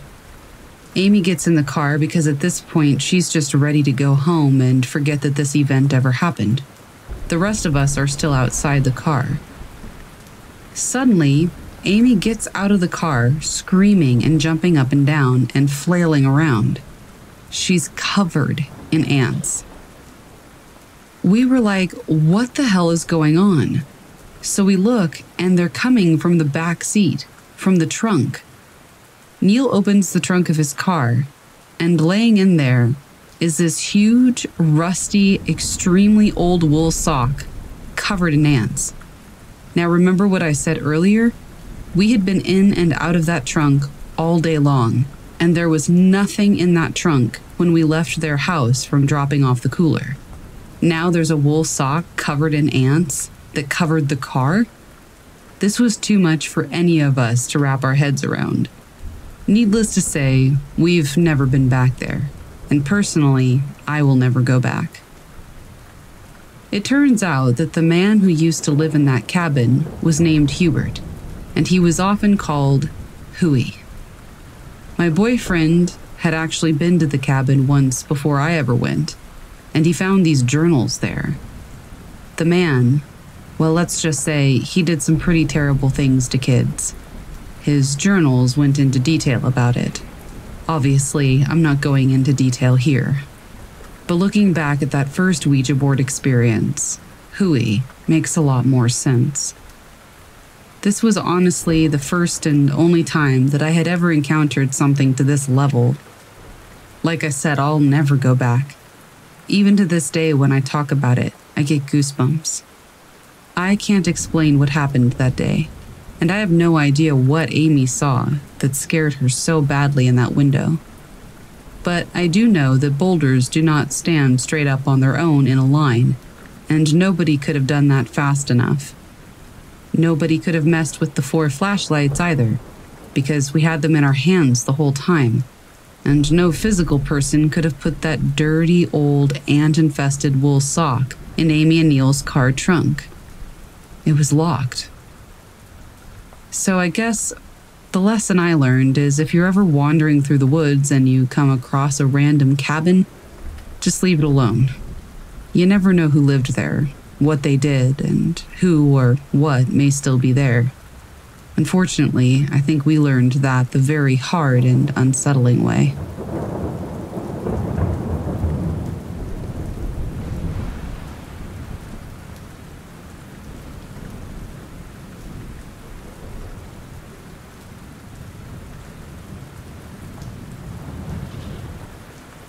We were on our trip to Yellowstone from California. We were a group of 7 adults. We took a flight to fly to Salt Lake City, Utah, and then we drove up to Henry Lake, Idaho, where we had booked a cabin. We reached the cabin at about 5 p.m. on the first day. This was a huge cabin with a living room, kitchen, 1 master bedroom, and a dining room downstairs, with a set of stairs on either side to go upstairs. Also, there was an entrance into the kitchen as well as the landing outside the master bedroom from outside, apart from the main entrance that ended up in the living room. There were about 4 bedrooms and 3 bathrooms upstairs. A very old and rustic-looking cabin. We didn't feel anything bad during that entire evening. However, the nighttime did feel very eerie. My husband and I slept in one of the bedrooms. One of the couples used the master bedroom downstairs, and another took the master bedroom upstairs that was farther down the hallway from our room. The only single guy in the group took the bedroom next to us. So on our first night there, we all went to our respective rooms at about 11 p.m., since we had plans to leave early for Yellowstone the next day. My husband and I both fell asleep as soon as we hit the bed. I don't know what time it was, but I suddenly woke up with a scream. At the same time, my husband woke up with a scream too. While I do have nightmares and have in the past where I would cry in my sleep, it was the first time that I had ever screamed, and I don't remember having any dreams or nightmares that night. My husband has never had nightmares, so it was unusual for him to wake up that night too. The guy in the next room was on the phone talking to somebody. He heard our screams and came in to check on us. We assured him we were okay. Again, we all went to bed, but I kept having weird feelings throughout the night, and I was completely unable to sleep until I saw the sunlight coming through the window. We all woke up at around 9 a.m., and we were discussing the incident. The other 2 couples were unaware of it, but they did mention hearing random footsteps throughout the night, thinking that we were up walking around. We were there for 5 days, and we didn't experience any other events for the rest of the stay. But the cabin gave out significant negative energy, and not a single one of us wants to stay there again. We would leave as early in the morning as we could, and come back late at night just to sleep. We haven't had any other experiences like that ever again.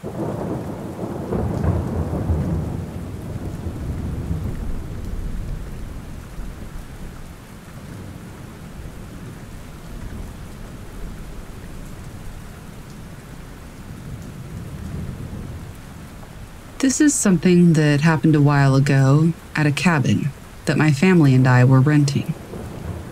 My sister and I were sitting outside on the back porch around 11 p.m., maybe getting closer to midnight. We were talking when we heard a noise. To me, it sounded like someone was clapping their hands, kind of like in The Conjuring. At least that's what it reminded me of. No one was outside, and the neighbors were pretty far down the road. So if it was someone, they would have had to walk all the way to the house and be standing pretty much right outside of it. The rest of my family were talking inside the kitchen. We could have heard them, and it would have been obvious if they were the ones clapping. It happened 3 times in 3 different locations. Once right next to the house, once in front of us, which would have been in the back, in the woods, and the 3rd time came from the front of the house. I really don't know how to explain it, but it was pretty creepy.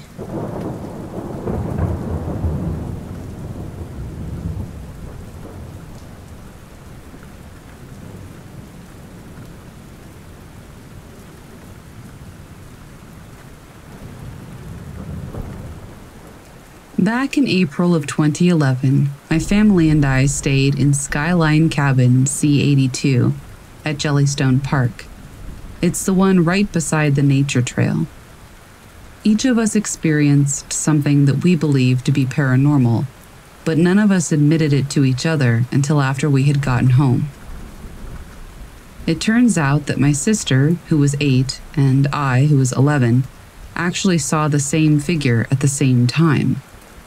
We don't remember the time of night, but both of us recall waking up for an unknown reason to find a tall man standing by the bed, with his arms crossed and an angry look on his face. At first, we thought the figure was my dad, and we were confused as to why he seemed angry with us. Then, we realized we could see straight through the guy to my coat hanging on the wall. I quickly rolled over to the other side of the bed in fear, as my sister slowly did the same. Later that night, my sister woke up again to see a man sitting at the dining table in the other room. She turned on her flashlight to see who it was, and the figure disappeared. My mom also woke up during the night to see a white orb fly in through the window and out through the door. As soon as the light went through the window, she heard a voice scream, "You don't belong here," or "You aren't welcome here," one of the two. Our stay at Cabin C82 is something that we reminisce about often. We've been curious if anyone else has experienced anything strange there. So if you've stayed at Jellystone Park in Laurie, Virginia, and experienced anything paranormal, we would love to hear your story.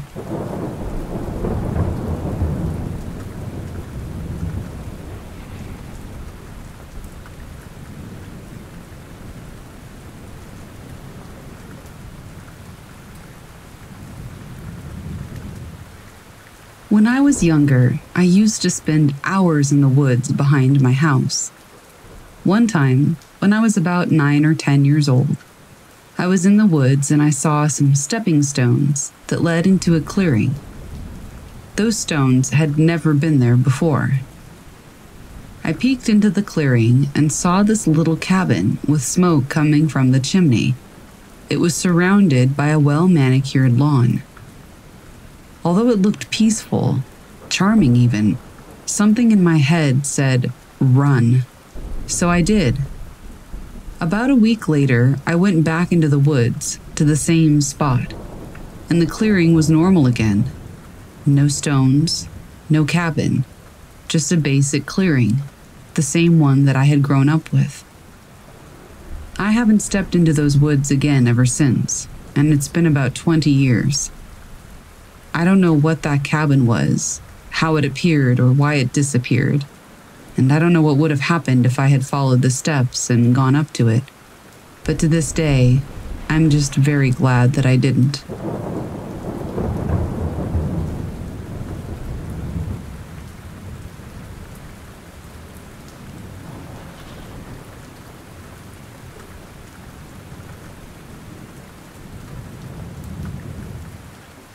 This happened around the time that I was 11 years old.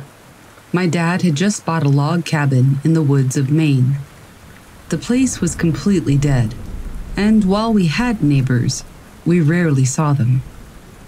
We had already spent a few nights up there on a previous trip, about a 250-mile trip just to get there. We decided to take another trip up there for a long weekend.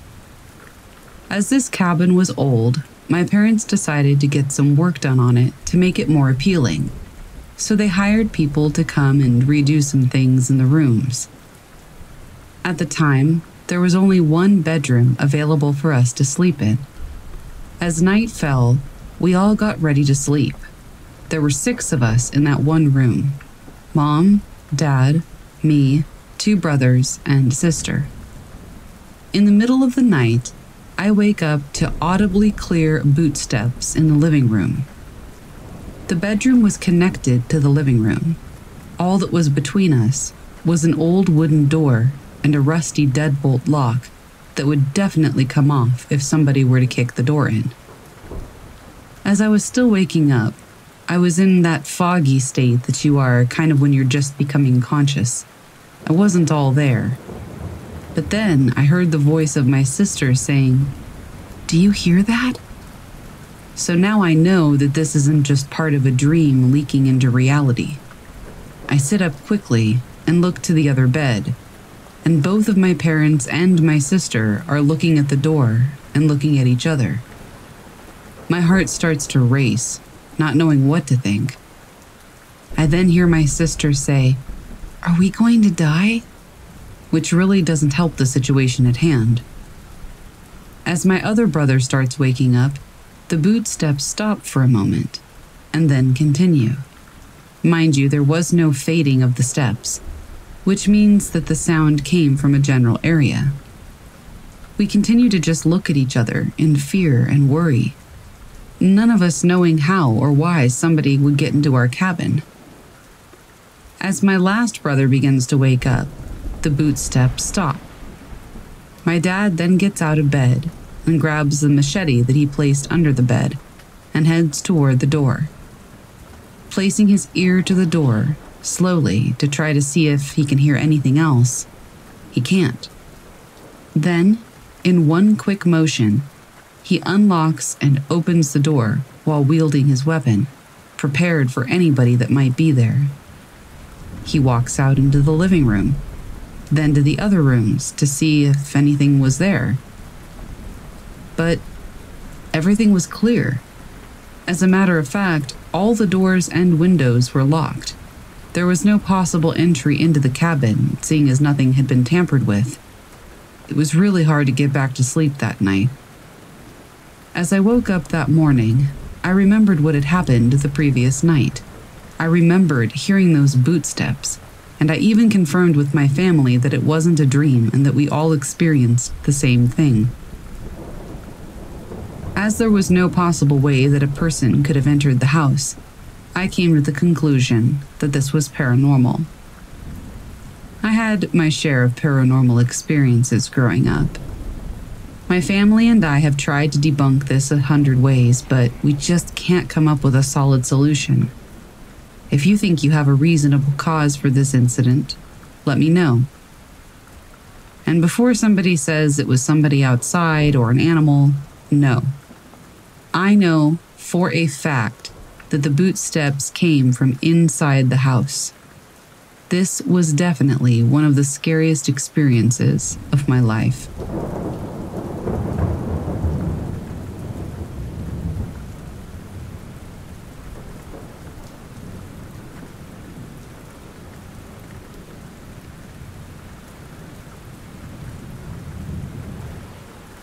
Our family has a small cabin up north that we go to when the summers get too hot. Our cabin has 4 rooms and a loft. There's a kitchen area, a living area, 2 bedrooms, 1 bathroom, and the loft. The rooms are tiny and our family is big, so we're always bunking up and sleeping on air mattresses all over the place. This particular weekend was 4th of July, and the whole family came up to the cabin. Once everybody got settled in and had lunch, we all wanted to go for a walk in the woods. It was a beautiful day, and we all started to venture out. My nephew, who was 4 at the time, started to get a bit fussy and tired, so I took him back to the cabin with me for a short nap. I set up the air mattress up in the loft, and I put him down for a nap. It was almost 1 p.m., and I figured he could nap for 30 or 40 minutes and then be ready to go back out and play afterwards. My nephew then wanted me to lay down next to him, so I did, and we both started to fall asleep. I finally woke up by the motion of the air mattress moving. I figured my nephew had maybe rolled over to the other side or something. But now I was awake, and I could feel the sun on my face from the small window above. I glanced over to my nephew, and he was fast asleep, not facing me. I started to nod off again, but then I was woken up by the same motion of the air mattress moving. It's that sound, you know? The swooshing of the air. It felt like somebody had just sat down on the air mattress at my feet. So I look up and I see nothing. My nephew is still sleeping in the same spot. So then I just lay there, awake, and my eyes were still focused on the lower part of the air mattress, down by my feet, when all of a sudden, an area of the mattress started to depress, you know, like when someone had just sat down on it and made the indentation. I heard that same swooshing sound of a rush of air, and I screamed. My nephew woke up, and I grabbed him, and we ran down the stairs and out the door. We waited outside until the rest of my family returned from their walk in the woods, and when I told the story, my sister-in-law told me that her mother had experienced paranormal stuff at the cabin for years. Thanks for letting us know. To this day, I still don't know and can't really explain what it was, but nothing like that has ever happened to me since. I don't know about the rest of the family, though.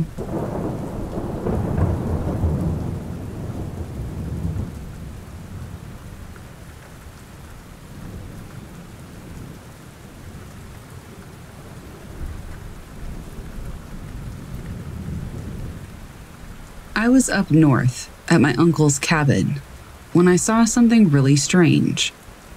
I'm laying in bed at night, and it was like 1 o'clock in the morning, so it was pretty dark outside. We're surrounded by trees everywhere. I'm laying on the bed upstairs, and I'm staring outside at the windows which are downstairs, because I can see it from where I'm at. The windows are very large. From the far left window, I see this massive bright white orb floating above the deck or porch. It moves back and forth between the one window and the other. I can't fully remember if I saw it pass over or behind one of the blind spots between the windows, but it just kept going back and forth multiple times with some speed. I gaze at the window and watch the orb travel from one side of the window to the other side multiple times. The size of the orb, from what I can remember, would be about the size of a large watermelon. I know that it was not the moon. Even when the porch is wet, the light of the moon doesn't really reflect. It was just my dad, my grandpa, and I there. There's also one other important thing. This place is where my Uncle David's ashes are buried. Not my uncle, the owner, but my mom's other brother. He's not buried near the porch of the house, though. But I still wonder if it might have been him.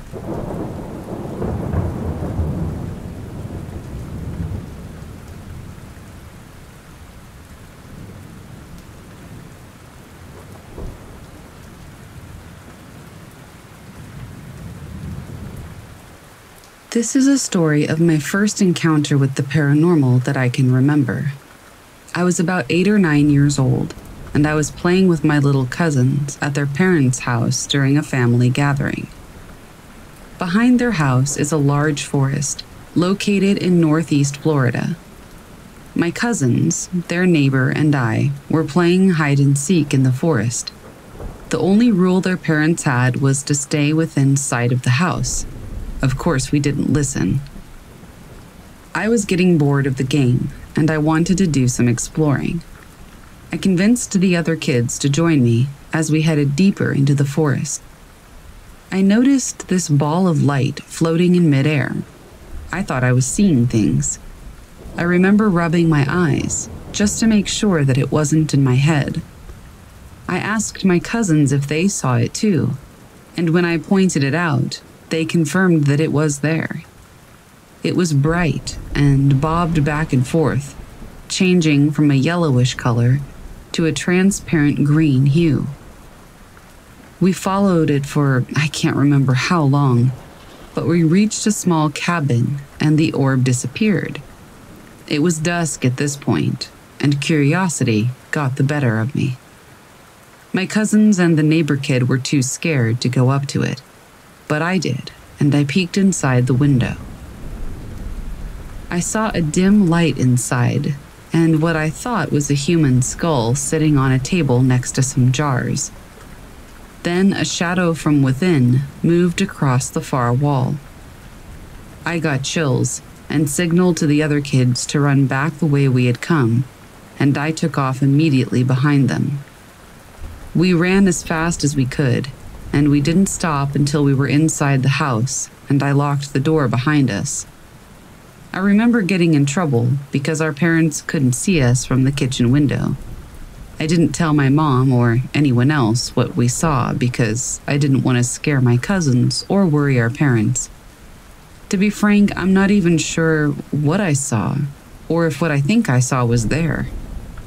Later that night, I woke up to the sounds of helicopters and dogs barking outside. It was well past midnight, and I asked my mom, who was standing in the kitchen with the rest of the adults, what was going on. The adults had stayed over after the party, and they were all just standing there, their eyes glued to whatever was happening in the backyard. I stood there and tried to peek through the kitchen window with them.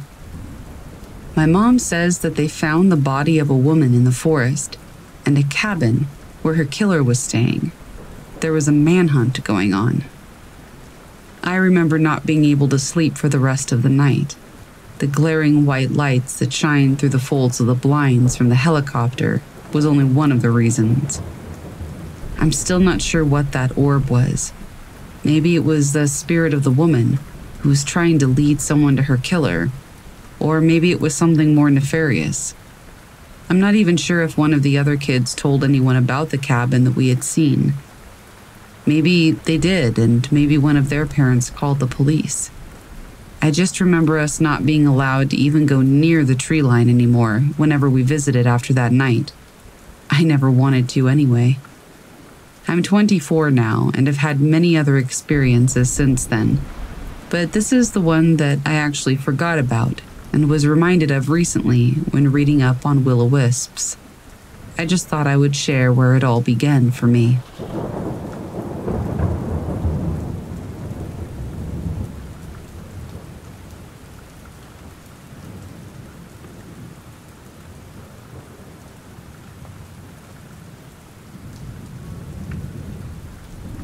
I was up near Antelope Lake, California, exploring this old mining town known as Lucky S with my girlfriend and her parents. There were a total of 4 of us. Lucky S is out in the middle of nowhere on this seemingly endless fire road.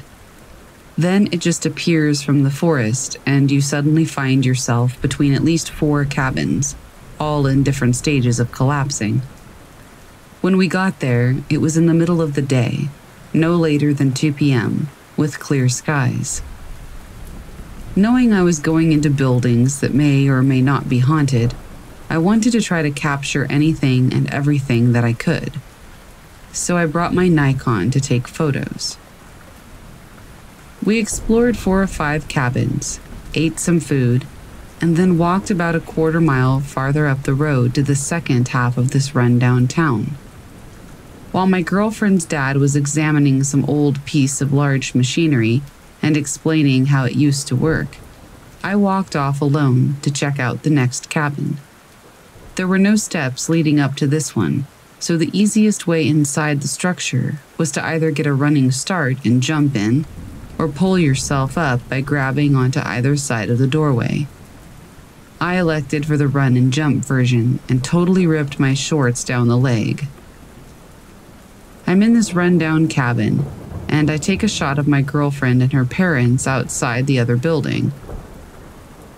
I turn and take shots of the holes in the roof of the cabin I'm in, and then I hear an odd noise, like one of them is shuffling debris just outside the doorway that I jumped through. So I stop and stand still, listening. Then I hear an obviously loud knocking coming from the doorway. I quickly turned and I see all three of the people that I'm with still outside the structure across the way. No one was near me, so I turned back toward the other end of the cabin, the one that I'm in, and I just stare toward the doorway. Seconds later, there's more shuffling, followed by 3 obvious footsteps. The first one is the loudest, I think, because of how you have to enter the building. You can't just step in. So these 3 footsteps sounded like they walked right toward me and then stopped. I stood there for a few more seconds and then slowly walked toward the doorway. After that, I never heard anything again. It was my first and only experience like this. I wasn't alone. It was in the middle of the day. It was outside and it was very sunny and bright. So I guess that's the least scary way to experience this. In any case, I'll take it. Either way, there was nobody near me and nobody in the cabin with me that could have made that sound. So I don't know what happened, but it definitely wasn't natural.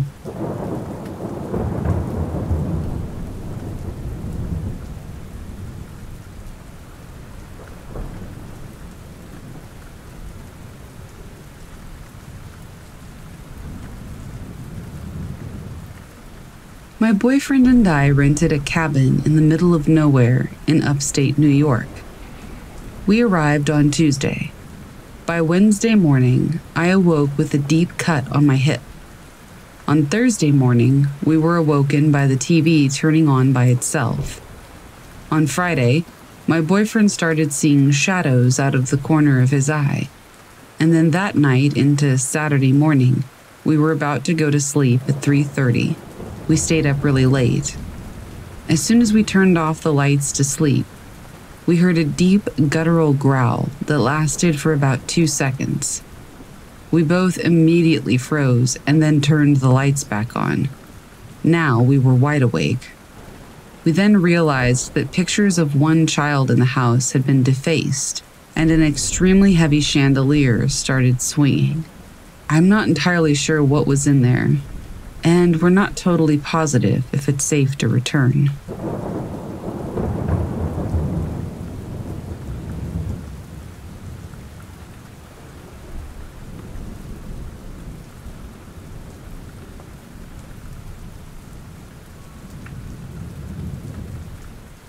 My grandparents used to live in the Ozarks in a tiny house in the woods.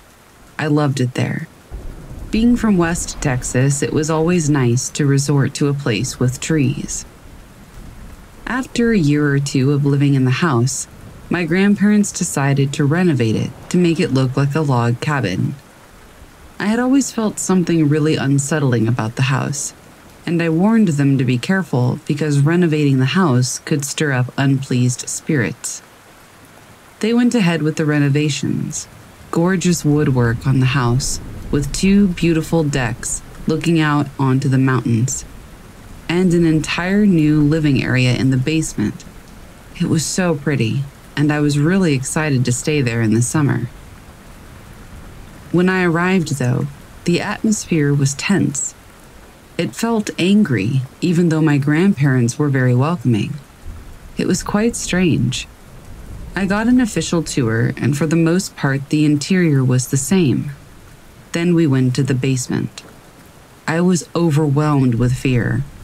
I was hesitant to go down alone, and when I would, I could never stay for long. I always slept upstairs. I never felt safe down there.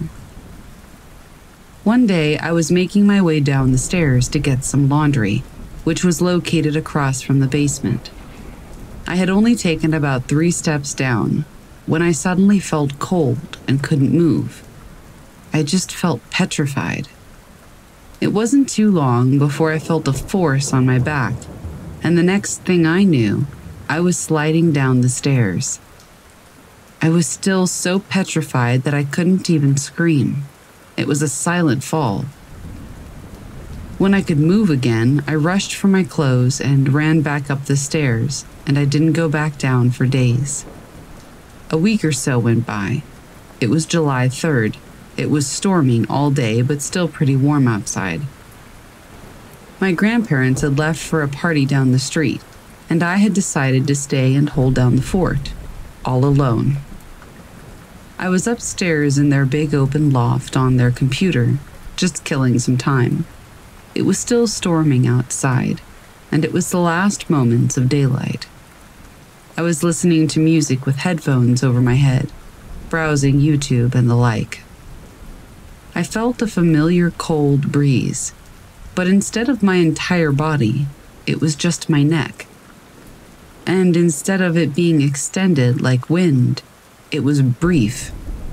It was like somebody was right behind me and just blew on my neck. I wasn't moving. I was too scared to even breathe. I just stayed still, the headphones still on my head. All of a sudden, my headphones flew off with such force that they hit the computer screen in front of me. I screamed, ran, and panicked. I tried turning on the TV, but all it was startling loud static. I tried turning it off, but it wouldn't. Trying to calm my nerves, I looked at a painting of a meadow that my grandparents had hanging by the TV, and I saw it. I saw a man with the most sinister, evil face I've ever seen, with empty white eyes. I felt so much fear staring into them. Trust me, he'd never been there before. I ran outside in the rain, shoeless and terrified. I walked to the house where my grandparents were, and I never explained what happened.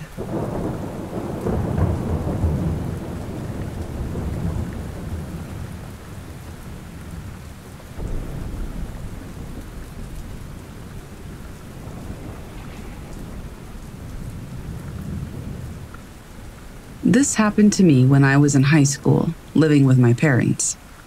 One night, I went out with friends. I drank a couple of beers and I went back home. I was just a little tipsy, not drunk, and I decided to take a shower before going to bed. It was about 1 to 2 in the morning. The shower cabin that we had wasn't fixed to the floor or the walls. It was like a capsule, but it was very heavy and hard to move. I entered the shower, and after a few minutes, the cabin started swinging left to right, and it was very loud. I was standing, trying not to move, and it stopped. But as soon as I continued to shower again, it started swinging again. I stepped outside, and there was my dad banging on the bathroom door, asking what I was doing because the noise woke him up. I just got dressed and went to bed. The next morning, my dad asked me again what that noise was, and I tried to explain what happened. He said that I was just drunk and fell in the shower, so I moved the cabin. But that did not happen. I know that it didn't happen. I wasn't drunk. I had had maybe 2 beers. And I was standing the whole time. I had never fallen. It moved by itself, something that should have been impossible. I went to the bathroom and tried very hard to move or swing the cabin back and forth, but it was impossible. I still have no idea what happened that night.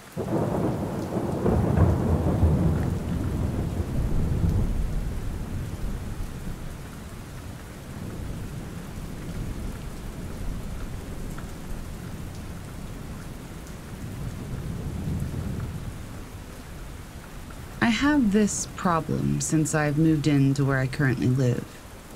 It's a rather basic problem. The lights in the basement go out at night. At first, I thought it was just the light bulb itself, so naturally, I changed it. Yet, whenever I wanted to grab something from the basement, and it happened to be around 1 to 5 a.m., the light just wouldn't go on. I changed the bulb several times and it did nothing. The strangest thing is that I can literally have it turned on all evening, and it's fine. Then I watch it go dark at night. It annoyed me to the point where I recently called an electrician to check if everything was all right with the wiring. Maybe it's some sort of automatic switch that turns it off during the night, right? Long story short, I paid quite some money for him to check everything, and he found nothing. I can't blame him since everything works perfectly fine during the day. The next thing I did was set up different lights inside of the room, a light with a battery. At this point, I got a little freaked out since it turned off as well. I carried it back upstairs, and after a minute or so, it worked perfectly fine again. I carried it back downstairs, and after a few seconds, it went out. I'm not exactly on the edge because my house isn't really haunted. I don't have bad dreams, no poltergeist activity or anything. It's literally just this strange light situation. As you can probably tell, I'm quite the skeptic. But could this actually be something paranormal? Could it be something natural? Magnetic fields or something? I'm not experienced with these kinds of things. Maybe there are other things I could try. I just think it's really weird that the lights in the basement, all of them, go out at night.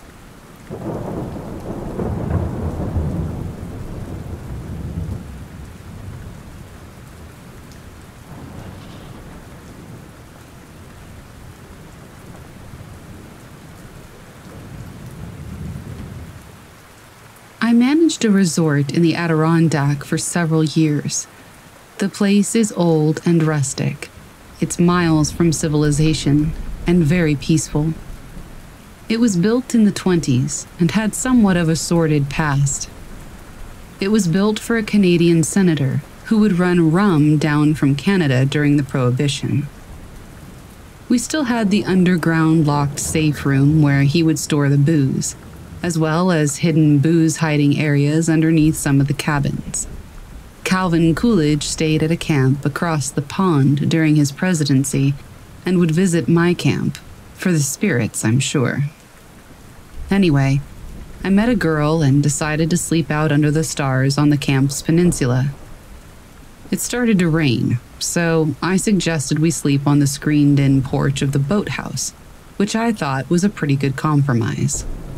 So, after we were all set up, it was getting pretty late, about 1:30 in the morning or so. We were laying there, and I was all tossing and turning because I'd been asleep and woken up. So I have a hard time falling asleep after stuff like that. We'd been laying there for about a half an hour or so when I hear the bathroom door open in the boathouse.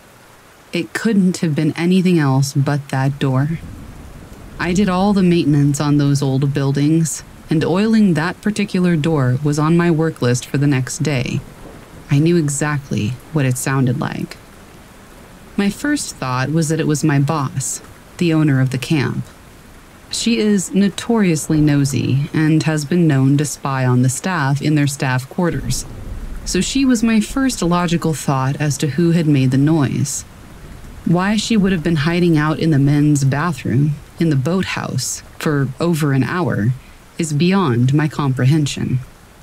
I proceed to hear footsteps walking across the boathouse, down the 3 steps, onto the dance floor, and stopping right in front of the door to the screened-in porch.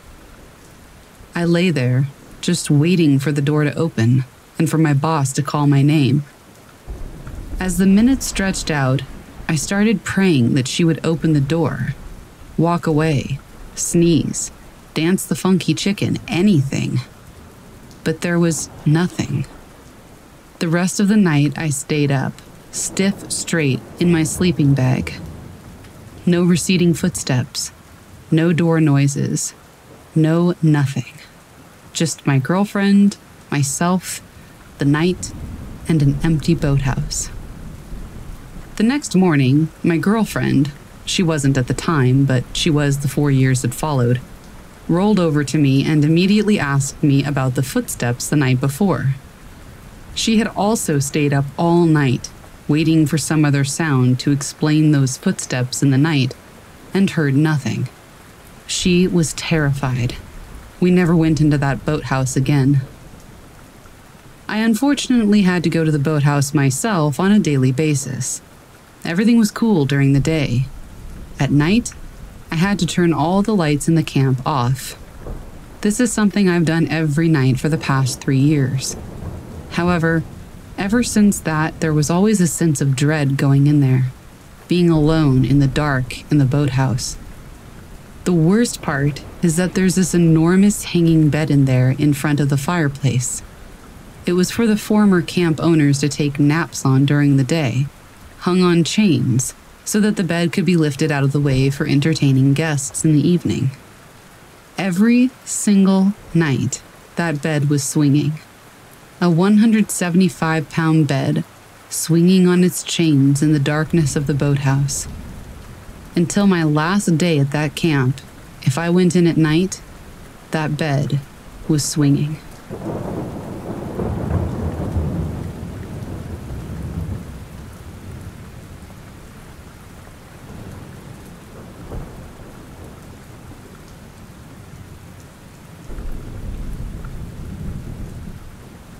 For my lady's birthday, I took her to Gatlinburg, a popular, touristy, one-main boardwalk town in the Smoky Mountains of Tennessee. We camped the first night, a few miles out in the woods at a popular location, Elkmont Campground. The campground was beautiful. Tall green trees, like baby redwoods, a clear water river scattered by checkered rocks, families with little ones running around. It was great. Through borrowing a tent, we found that we had no stakes and headed into town for supplies, whiskey, and hot dogs. It was dusk by the time we made it back to the campground. Most campers were surrounding their dissipating fires or cleaning up before the quickly coming night. Our tent was still up, but crunched up a little without the stakes allowing it to spread open as widely as it could. We fixed our tent and started a fire. As our night progressed, we found ourselves surrounding our campfire 2 to 3 hours later around midnight. Now, this was the sort of campground where another campsite is just 30 yards from yours. Bears frequent the area, and my girlfriend was already freaking out a little bit, which is why I booked our site in the dead center of the whole campground. All the other campers had gone to bed at this point, and the only sound we could hear was the slowly crackling fire and the light stream of the river flowing into the rocks. The clouds were covering a crescent moon, so there wasn't much light to begin with. We had flashlights, and I would occasionally shine the light around us while avoiding hitting the other campers to confirm that we were fine and that there were no bears. Seemingly out of nowhere, from the campsite behind my girlfriend and to my left, a light shined directly on us, and then all around in a frantic yet focused manner, kind of like the Eye of Sauron. I saw what appeared to be a man with the strangest gait I've ever seen. He wore a headlight and was focused on his picnic table. The man's gait seemed to me to be a little bit like Jar Jar Binks, just not normal. I could see through my periphery that the man focused his light on the picnic table, and whenever I turned my head toward him, immediately his light would hit my girlfriend and I. I could only see the outline of the man through the light of his headlight, and the occasional flash of my light at his campsite once he continued to flash his light at ours in a very disconcerting way. This was the campsite across from us, where we saw no one at all the night prior. I could only see the outline of his body as all black, as if he was in an all-black bodysuit. His movements were eerily repetitious. For what went on to close to an hour, this man would shine his headlight on his picnic table, make limited motions with his hands, if any at all, then walk 5 steps back to his tent, shine his headlight at his tent, then walk back to the picnic table, shine his light at us, and repeat it all over again. If this was just the man looking for something, he was on a cocktail of drugs. Once his light was on us for too long for comfort, I shined my flashlight on him for an extended period of time. It was at this moment when I went from annoyed to fight or flight.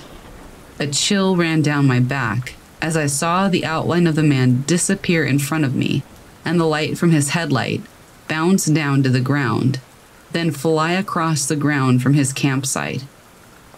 It seemed to jump along the ground and into the bushes diagonally from both of our campsites. It wasn't like the headlight had been thrown, but as if it ran across the ground, like if it was on the head of a dog. I took my flashlight away and watched his light slowly come back out of the bushes and climb back up to the height of a person. The shadow figure returned back, walking out of the bushes and back to the campsite to continue the same odd behavior. There were no sounds at all coming from this figure throughout the entirety of the night. Sometime later, we went into the tent for shut-eye, and the shadow man figure was still at his odd routine.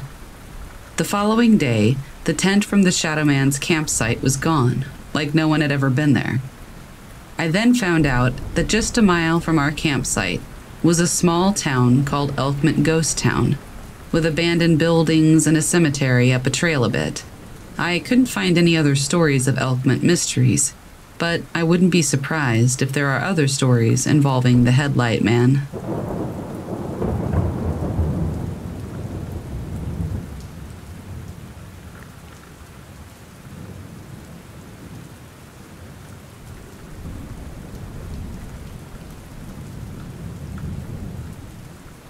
This happened to me a while back when I decided to go on another camping trip alone.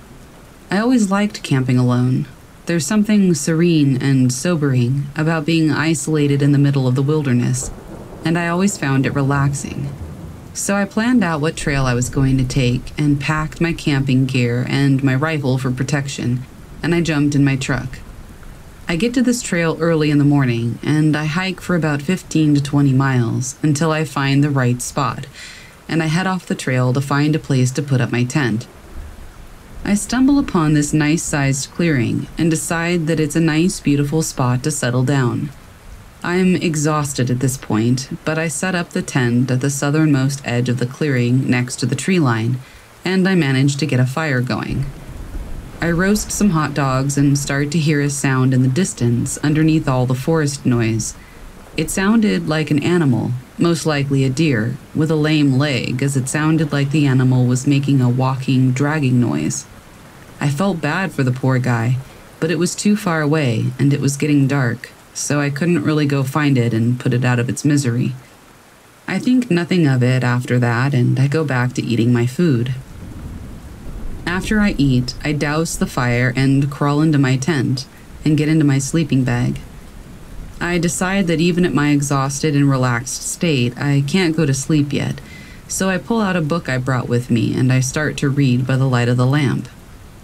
Hours go by and I hear that sound again, this time closer, right at the opposite side of the clearing. Surprised, I put my book down and I listen to this animal drag across the clearing toward my tent. It's really loud at this point, and it now sounds like the hooves are all being heavily planted with the dragging noise following seconds after, almost like the deer is dragging something along. It makes it to about what I assume is the middle of the clearing, and stops, and I hear nothing. No breathing, not a sound from this animal. I unzip the tent and I look into the clearing. There's nothing but trees and darkness. What the hell? Unnerved at this point, I zip up the tent and sit there listening for other noises. Nothing. Just the crickets and the breeze. I decide that there are a lot of strange noises in the woods, and I tried not to let it bother me. Besides, I had my rifle. I start to doze off when I hear men's laughter off in the distance to my right, then women's laughter, and then sticks snapping far off to my left. I'm up now, wondering if what I'm really hearing is what I'm really hearing, or if it's just a product of being half asleep. I hear more faint laughing from a couple of other directions, all different. Old men, old women, younger people, even children, and I confirm that it's real. The noises are closing in, and I grab my rifle, preparing to fire a warning shot off into the air in case they came too close. Something about this laughter, how far in I was, the noise earlier, and the time of night, told me that this was not just another family strolling through. I was on edge enough already, but then I noticed that the nightlife was dead quiet. Not even the wind was making any noise. I decided enough was enough. I unzipped the tent and fired a shot into the night. I sat there and surveyed the tree line and saw nothing. I listened intensely to my surroundings. No laughing, and the forest sounds had returned. Relaxing just a little bit and figuring that I scared off whoever it was, I sat down and in my exhausted state, I fell asleep. I wake up later in a cold sweat, racked with anxiety, and it was still dark outside. I immediately hear two people whispering not far from my tent. Alert, I grab my rifle and I listen to what they're saying. I can't make out much, but I hear something about being lost. So I shout, "Hey, who's there?" The voices fall silent. I shout again, "Are you guys lost? Who's there?" Suddenly a huge burst of flame like a flamethrower erupted from the middle of the clearing, illuminating several silhouettes of people just standing around. In shock, I fire my rifle, blowing a hole in the front of my tent, and it goes dark. Without checking my surroundings, I get up and sprint out of my tent, making a hard left back to where the trail was. I hiked until sunrise back to my truck with my head over my shoulder the whole way. I never heard anyone follow me. I never saw anyone or anything the whole way out. But I couldn't shake the feeling that I was being watched. After that, my enjoyment of camping alone left me, just like I left all my gear in the woods that night.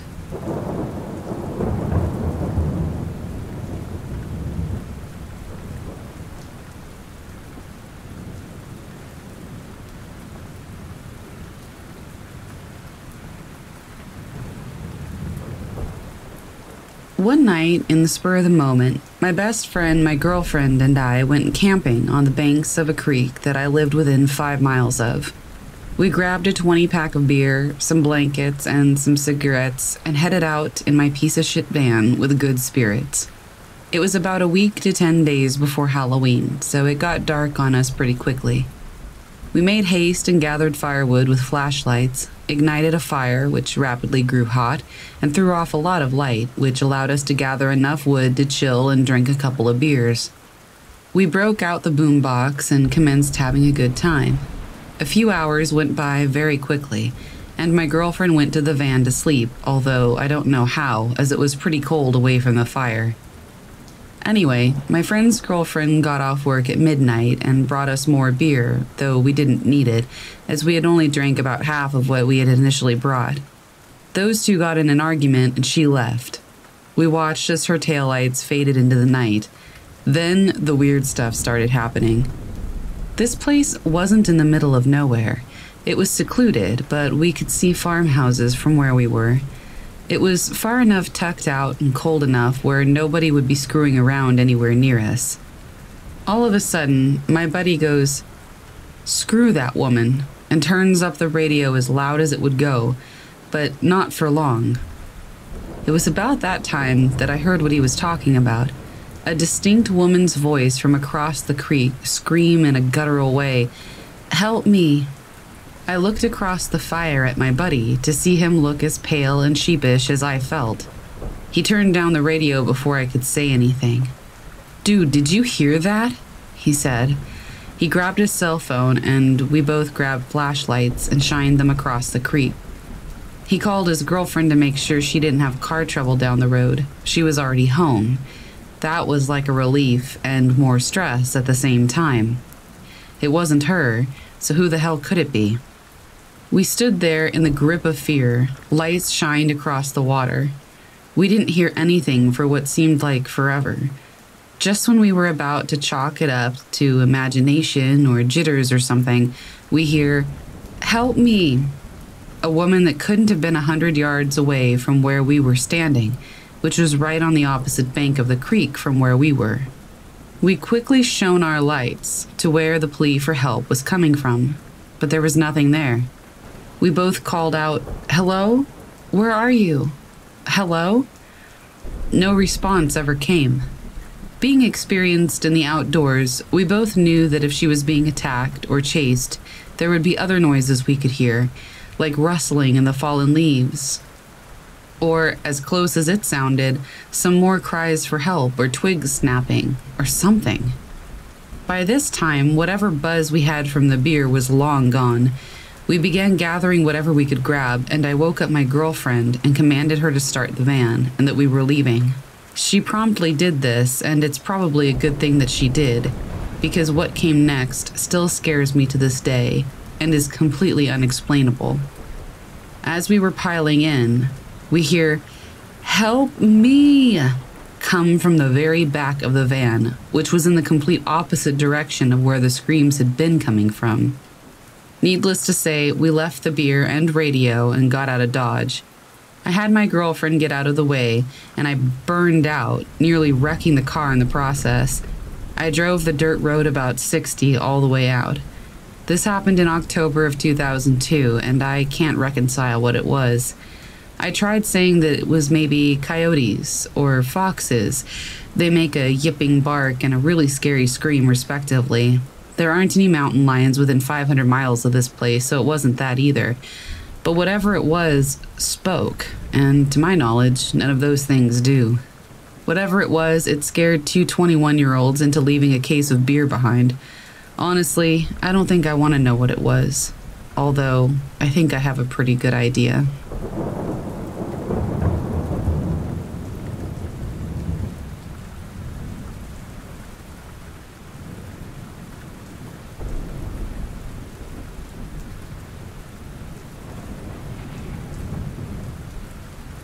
In the summer of 2020, my friends Alex and Violet and I decided to go on a mountain vacation.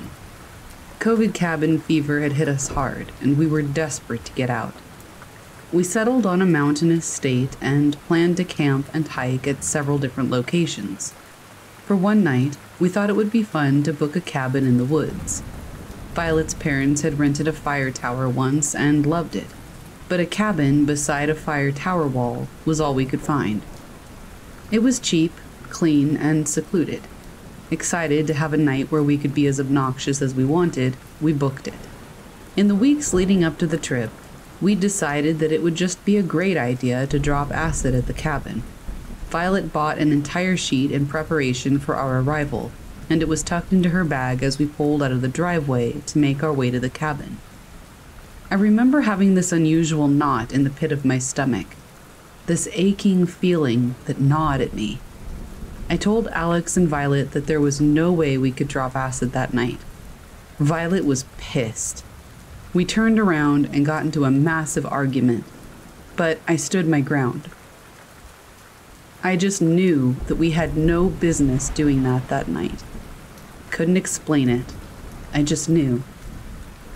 Finally, the fireworks settled and we were off. The cabin was roughly 30 minutes away from the nearest town. It sat atop a mountain.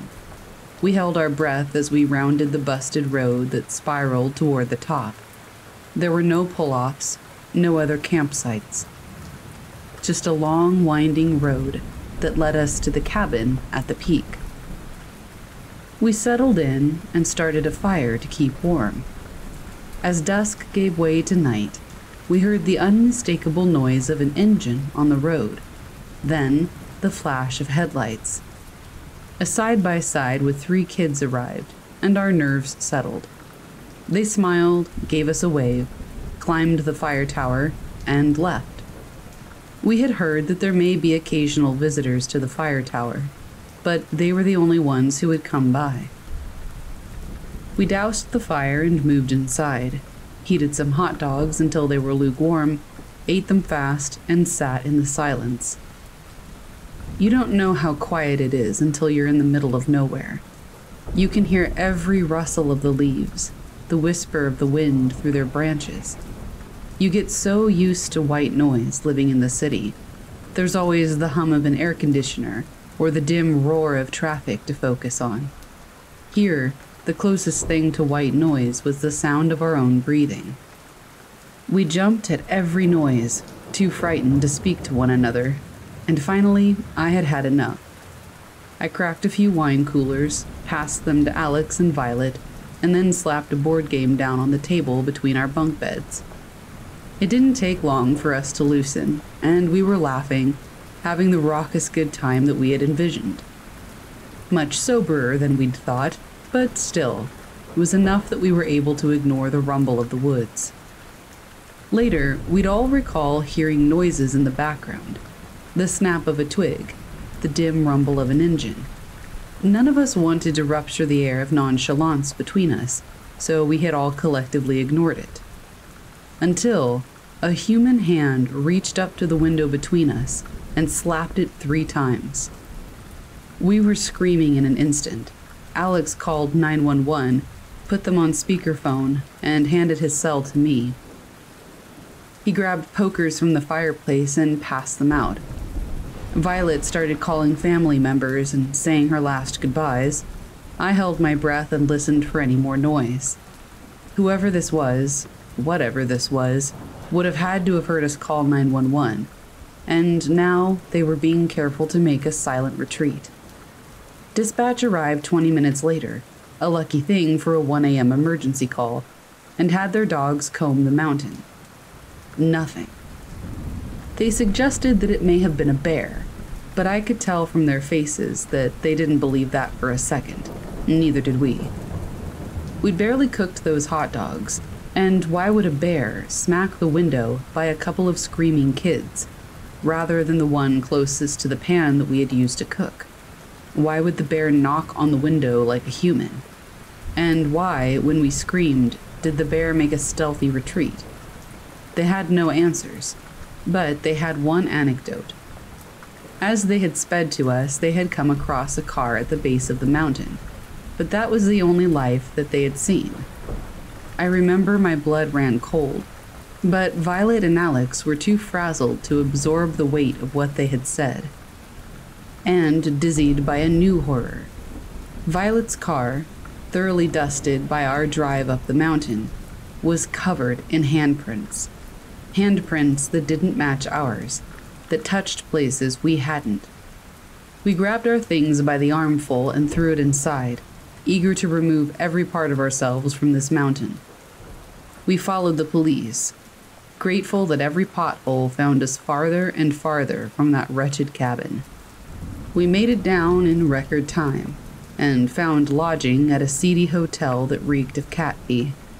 I couldn't sleep. The thought of that car on the road rang in my head. Remember, there was nothing else on that mountain. It was a narrow road to the top. No pull-offs, no other campsites. There was the fire tower.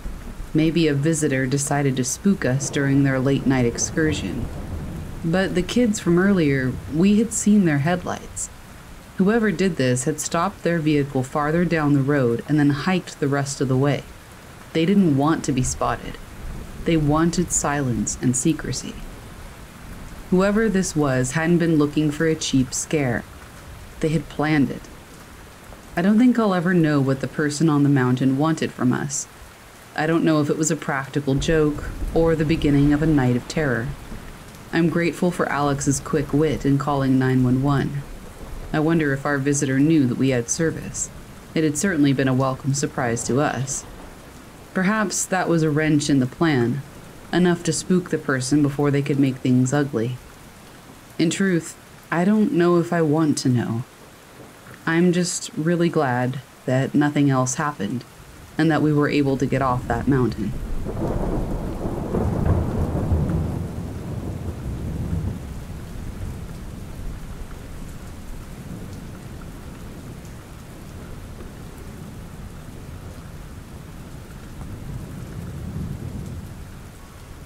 Something happened when I was camping 20 years ago, and I can't get it out of my head.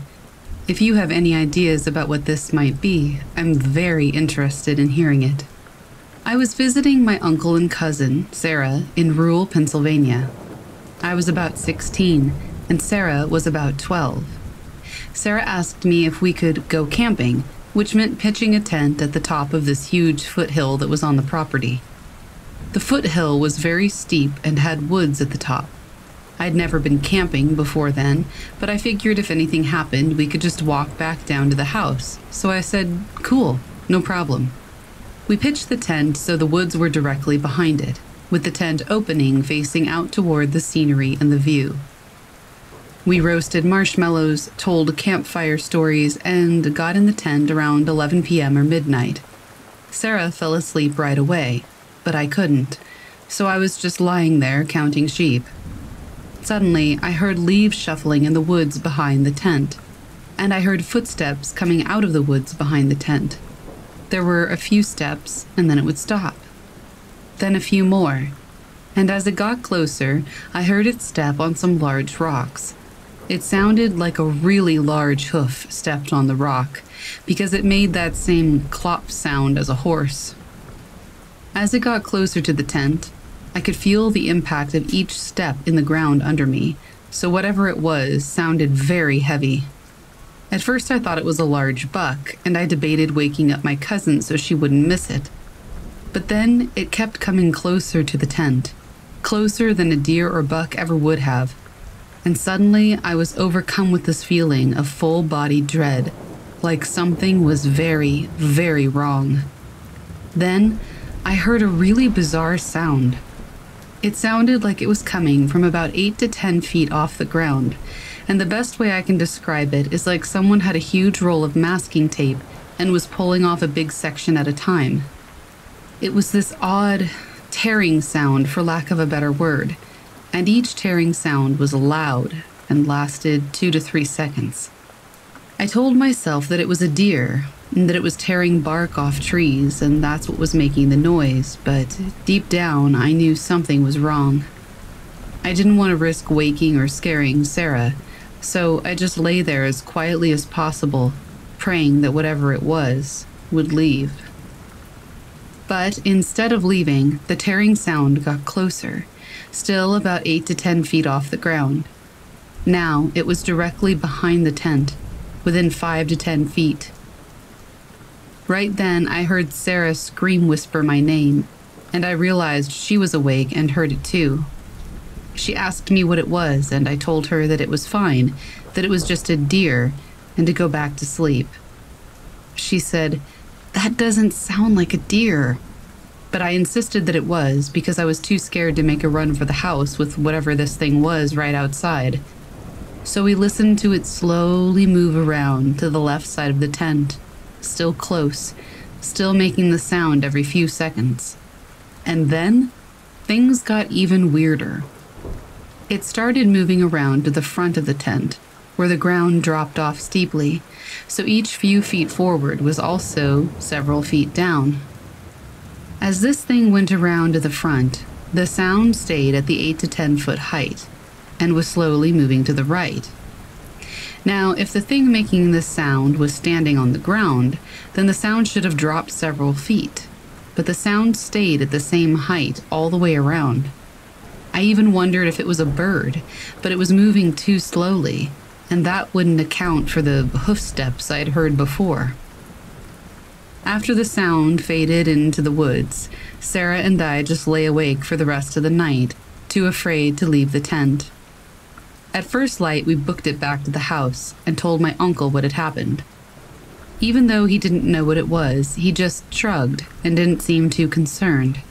But that experience scared me so much I've never been camping since I know I didn't hallucinate or imagine it because Sarah heard it too.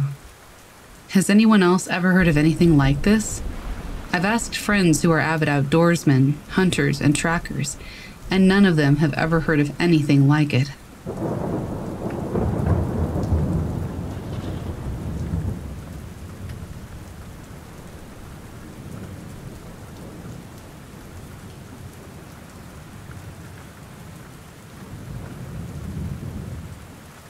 My story takes place on the Big Island of Hawaii when I was about 10 or 11 years old. My dad was into hunting wild boar and sheep. Sometimes he would take the family with him to stay at a cabin that my uncles had built. I can't say exactly where the cabin is located, but to get there, you would have to take a turn off the main highway onto an unmarked road, and then drive about an hour up the mountain, off-road through the woods to reach the cabin and hunting grounds. It's a small one-story cabin, and the front door is just a sliding glass door.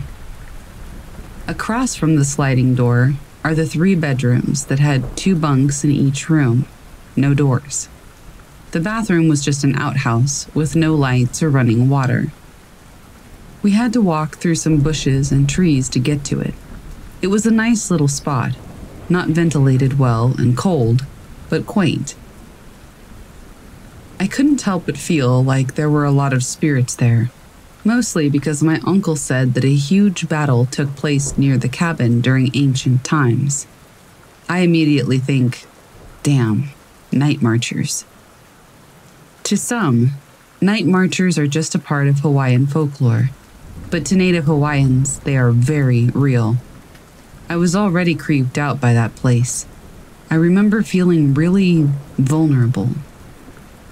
At some point during the trip, my cousin, sister, and I started wandering around outside of the cabin in the open area. It was basically a field of lava rock, covered with grass, weeds, and trees that lined the outer edges of the perimeter. We were bored, so we grabbed some hammers and started smashing the small lava tubes to see if we could find something. The lava tubes we were smashing weren't giant, like caves, but just small hollow pockets or bubbles of air that formed during lava flows and hardened over time. You could just tap your shoe on them and tell that it was a pocket by the sound. Well, let's just say be careful what you wish for, because in one lava tube in particular, we found something. We smashed it, looked inside, and what we saw sent chills down our spines. It was a pile of bones, sitting on long, brown bird feathers. It didn't look like human bones, but like some kind of animal, maybe a chicken. Okay, you're thinking, wow, that's not scary at all. But the bones were perfectly preserved and still had some pink and reddish color to them. They seemed fresh. So we started pondering how the bones had gotten there. There was no physical way that a person could have put those there. And why wouldn't they have gotten destroyed by the lava? The bones had to have been there for hundreds of years at least, because the volcano was no longer active. It was as if the lava flow went around the bones and hardened over it, protecting it almost. The only explanation we could think of was that it had been an offering to Pele, the fire goddess, and that we shouldn't mess with it. We immediately covered the opening with rocks and got the hell out of there. We never told our parents. The next morning, my dad asks us if anybody went to the outhouse early in the morning. We all say no. "Oh, that's weird," he says. "I woke up and saw somebody standing at the sliding door, so I thought maybe somebody had gone to the bathroom." We look at each other, horrified. Like, what if it was the person that left the offering, and we totally disturbed it and now we're screwed? We asked for more details. He said that it was too dark to tell who it was exactly, but that it was a large man, and that he just stood there at the door, staring into our cabin. My dad tried to play it off like maybe he was just dreaming, but I was terrified, fearing that I had disturbed someone's offering to the gods and they were mad at me. It could have been a human, sure, but it seemed really unlikely given our location. There were no other cabins or homes built at the hunting grounds, nowhere near them. Either way, I never stayed there again.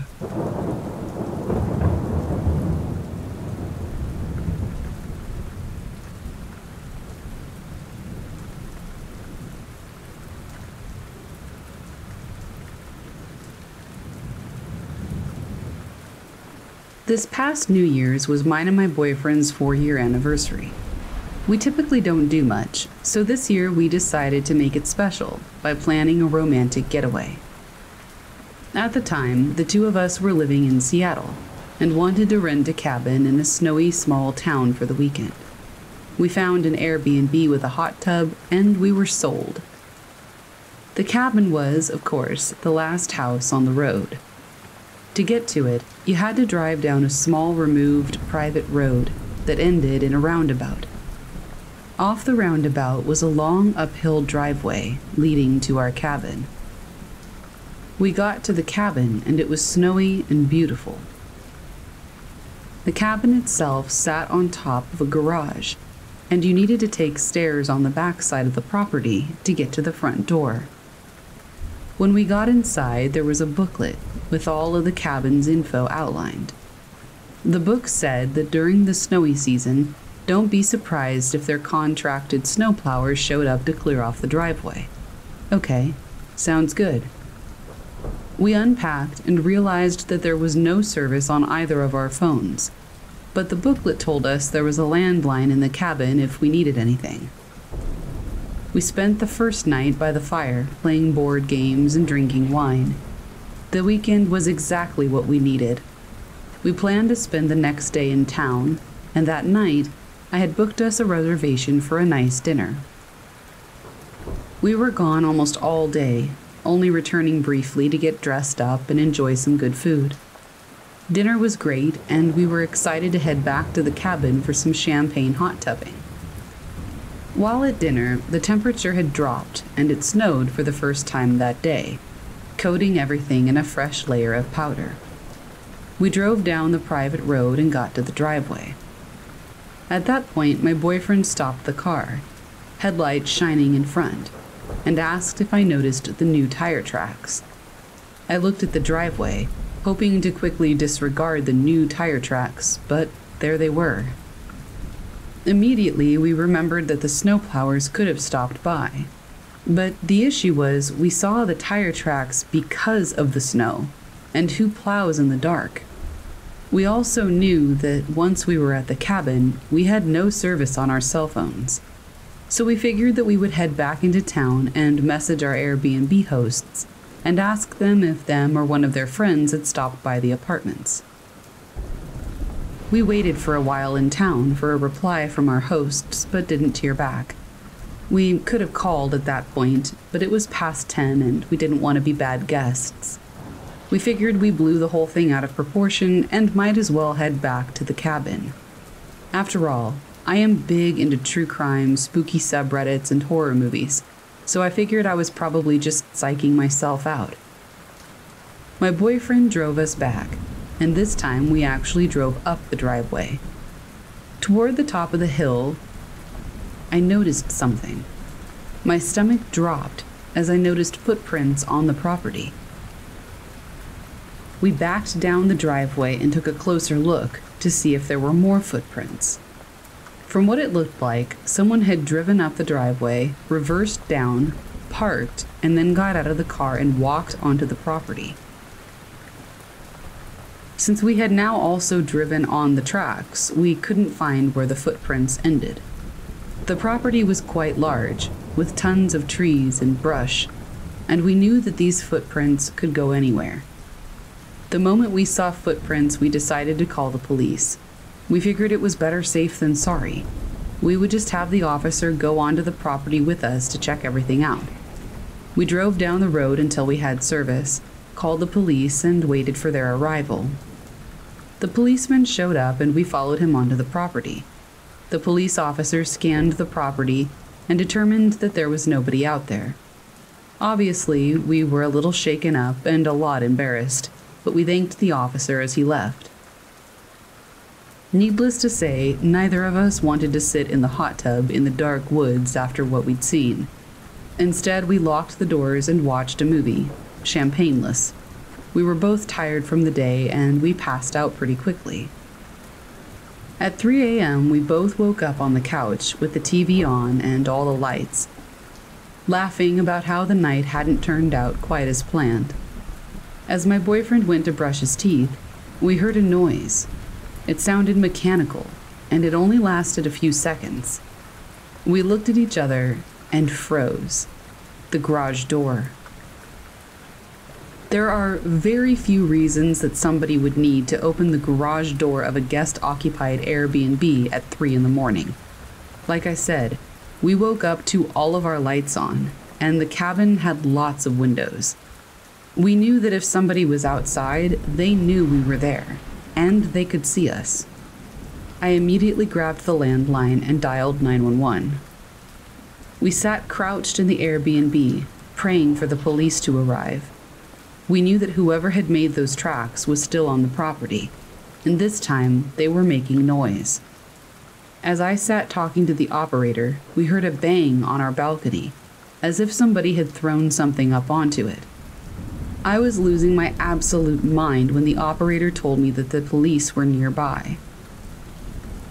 All of a sudden, they were there. We saw the police lights and watched them search the property. Soon we heard banging on the door. It was the police. We were okay. At the door were 2 policemen, one right in front of us and one a little bit behind, kind of kicking around snow and looking at the ground. I immediately noticed that the police officer in the back was the one that had done the initial check on the property. The police officer told us that not only was the garage door shut, but it was locked, and again there were no signs of somebody on the property. We discussed leaving, but the police officer said that the road conditions were too dangerous at that time of night. I looked over at the police officer who had to come out to the property twice, and I felt that I had deeply disappointed him. My boyfriend and I went back inside, again locking all the doors, and tried to sleep. The next day we were leaving, and while we survived the night, I didn't feel right in the cabin anymore. It was forever the spooky cabin in my head, and I wanted to leave. As we packed, we heard the same noise that we had heard at 3 a.m. It turns out it was the heater. A heater that sounded just like the garage and lasted for the same duration. My boyfriend looked at me and immediately said, "You really need to give up your murder shows," and walked away. As if. As for the banging on the balcony, it was just the perfectly timed fall of a pine cone. A really big pine cone. I promise I'm not paranoid.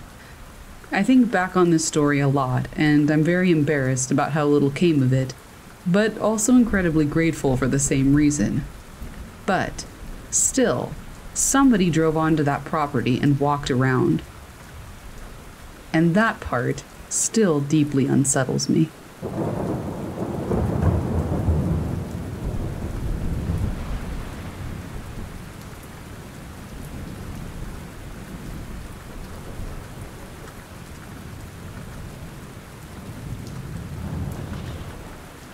It was about late November in Colorado, and I was about 7 or 8 years old.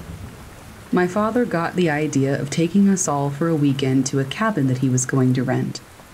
My mother thought that it was a great idea for me, my sister, my father, and my mother to all bond, so that's exactly what happened. We rented a cabin for a few days. We took off school on Friday to get a head start on getting there, which I had no issue with. We got there and it was really cold. Well, it was almost December, so I guess it made sense that it was so cold. Anyway, we got all set up and decided where we would all sleep. We ate dinner, and then we all got set up for bed, and were thinking about what we would do the next day. We got there kind of late, so we couldn't do much on that first day. That night, though, I heard noises outside. It sounded kind of like footsteps. I looked out the window and saw nothing, so I figured it must have just been an animal. I tried to go back to sleep, but then about 15 minutes later I heard it again. I woke my sister up. She was about 11 at the time, and she heard it as well. We both walked over to the window and saw something out there, but we weren't quite sure what it was. We decided that it would be best for it to not see us, so we went back to sleep. I had a really hard time sleeping that night, and so did my sister. But when we eventually woke up after somehow falling asleep, my mother was inside making breakfast and my father was outside.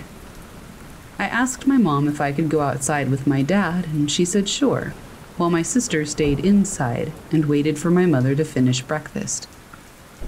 I walked outside and my father was talking to some man, a short, chubby man. He had a shaved head and was wearing a veteran cap. He looked really nervous too, for some reason. He was sweating a lot as well, even though it was freezing outside. I walked over to him and my father. My father looked at me and said, "Oh, this is my son," and told him my name. The man looked at me and said, "Nice to meet you, kid. Name's Patrick." He smiled and looked at me. I smiled and greeted him back. And it may have been rude at the time, but I was just a kid, so I asked him, "You look kind of scared. Are you all right?" And he kind of coughed and replied with, "Yeah, I'm fine. Just went through shell shock. I'm a veteran." He said this as though I couldn't tell already with the cap he was wearing, but he seemed normal after that. My father seemed to really like this guy, and I liked him too, at first. He told my father that he had also rented a cabin with his family, and that they were really close to us, so he had decided to introduce himself. My father invited him inside for breakfast, and he stayed, and it was normal. I went outside to play after that with my father and Patrick. While outside, I fell and scraped my knee and started crying. My father was inside at the time. A bad time for him to be inside. My mother was calling for him, and he ran inside while I was out there with Patrick, alone. Patrick ran over to me and told me to come with him to his cabin because he had band-aids. I agreed and went with him. I wasn't a very smart kid. I went with Patrick, and we talked about what I liked doing, and I told him about the video games that I played and stuff like that. Then things got weird. He asked me what shoe size I was and how old I am. I didn't know what my shoe size was, I told him, but I told him my age. He just kind of chuckled and said something like, "Good to know." Also, his cabin was nowhere near ours. It was way back. It took about 20 to 25 minutes to walk there. I was tired and there was no point in getting the Band-Aid anymore, but I still decided to keep going since I had walked so long.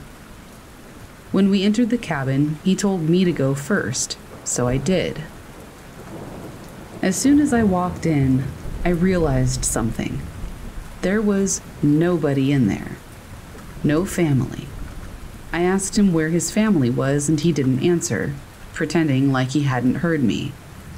He locked the door, and then I got kind of scared. He said, "I'll be right back with the Band-Aid, kiddo." He walked into the kitchen and pulled one out of somewhere, and then walked back and told me to have a seat and he would put it on. I sat down and he put it on me. He also held my leg with his other hand and kept rubbing it and said, "You're a rather muscular kid. I like that." Obviously, I got kind of scared and immediately stood up. He asked me what was wrong, and I told him nothing, that my leg was feeling so much better. I then thought that my parents must be worried sick about me and that I should hurry back. He insisted that I stayed a little bit longer and that I ate there. I didn't want to, but I was alone, and if I ran, I didn't think I could find my way back to the cabin. The door was locked, so I just agreed and decided to eat with him and get it over with. He asked how much I weighed. I guessed and said about 73 pounds. He smiled, nodded, and said, "Perfect weight." I said, "Perfect for what?" But he just kept smiling. I was really weirded out and asked him if I could go. He told me no, that things were just getting started and I shouldn't miss out on the fun. He had such a weird tone when he said it too. Then I heard a big bang come from the bedroom. It was a closed door. Patrick stood up and looked kind of angry. He walked into the room and shut the door behind him. I then heard him yelling, "Did I effing tell you that you could move? No. Stay the F where you are. I have company." He then walked out with a smile on his face and shut the door slowly. "Sorry about that. It was just my wife. She's really sick and not allowed to be near visitors today." He was smiling while he said that. I wanted to go. I then looked around the room and noticed that there were clothes everywhere and it was really messy. He must have been living out here. At that moment, his wife walked out of the room.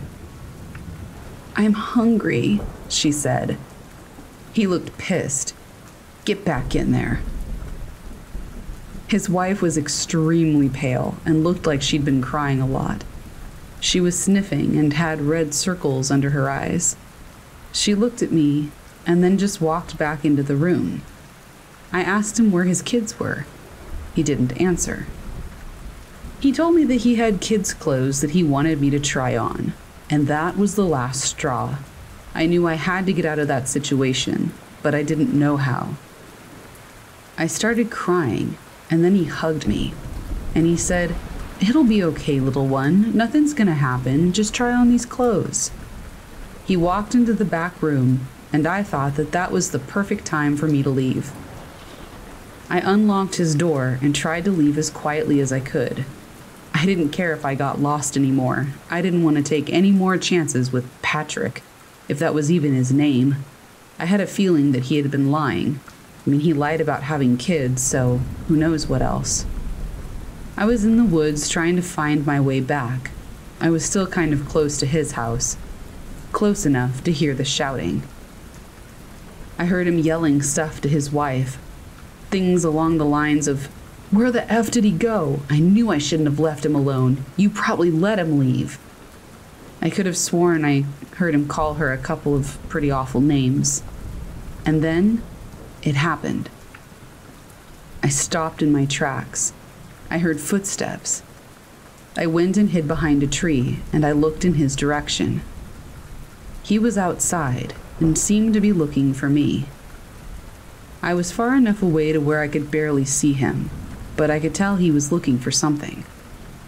He then stepped out into the forest, and I heard him shouting, "Hey kid, it's okay. You can come back now. You don't have to try on the clothes.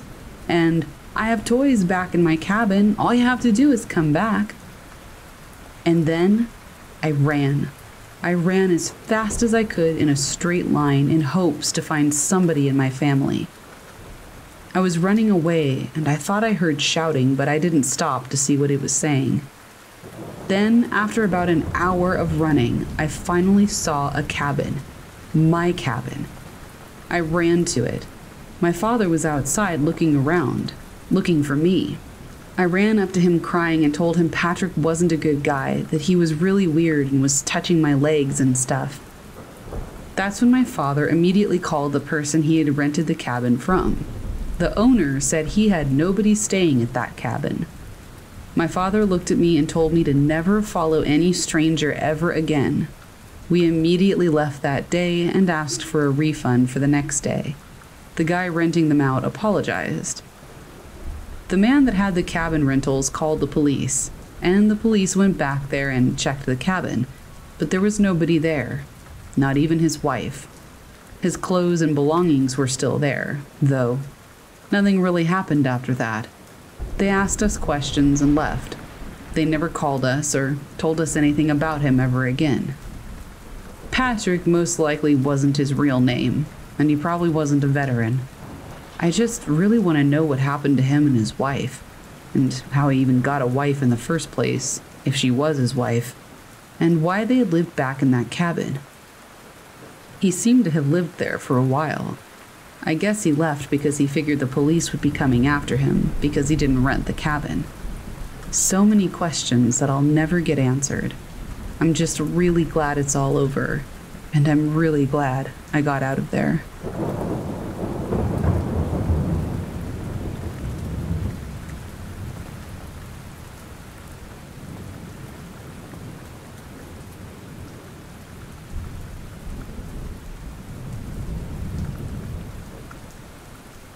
So, I grew up in a house that had a few spirits in it. My family are all skeptics and would find some way to explain things away. A few experiences, and then I'll get to the main story. First, our house was 3 stories, with technically 3 master bedrooms, one on each floor. The one on the main floor we used as an office. I would constantly hear somebody walking around in the office at night, sinks turning on, toilets flushing, and occasionally I'd hear talking. My parents would always say that someone was awake and making those noises, and that the toilet and water running was just faulty pipes. Maybe on the pipes, but no one was ever awake during the other things. Second, there would be a shadow figure that would pace on the top floor. There was like a balcony that overlooked the foyer, and I would usually see who I presumed was a lady in a dress, pacing. My parents just said it was the shadow of somebody outside. We were on a hill, overlooking all of our neighbors. I don't know how they thought this was possible. Third, I hated using the upstairs bathroom, which was my bathroom. I would hear talking and singing from the bathroom. When no one was home and I was in there, someone would bang on the door. One time I was showering and listening to music. I heard the banging really loudly, so loudly that it shook the room. Then the locked door swung open and I heard a scream. My parents said it was just my brother pranking me, which is something that he never did. Anyway, on to the main event. My brother's about 10 years older than me. He was the only sibling living at home with my parents and I. He had the master bedroom in the basement. I was never really in the basement except for going to the garage, because it was in the basement next to the bedroom.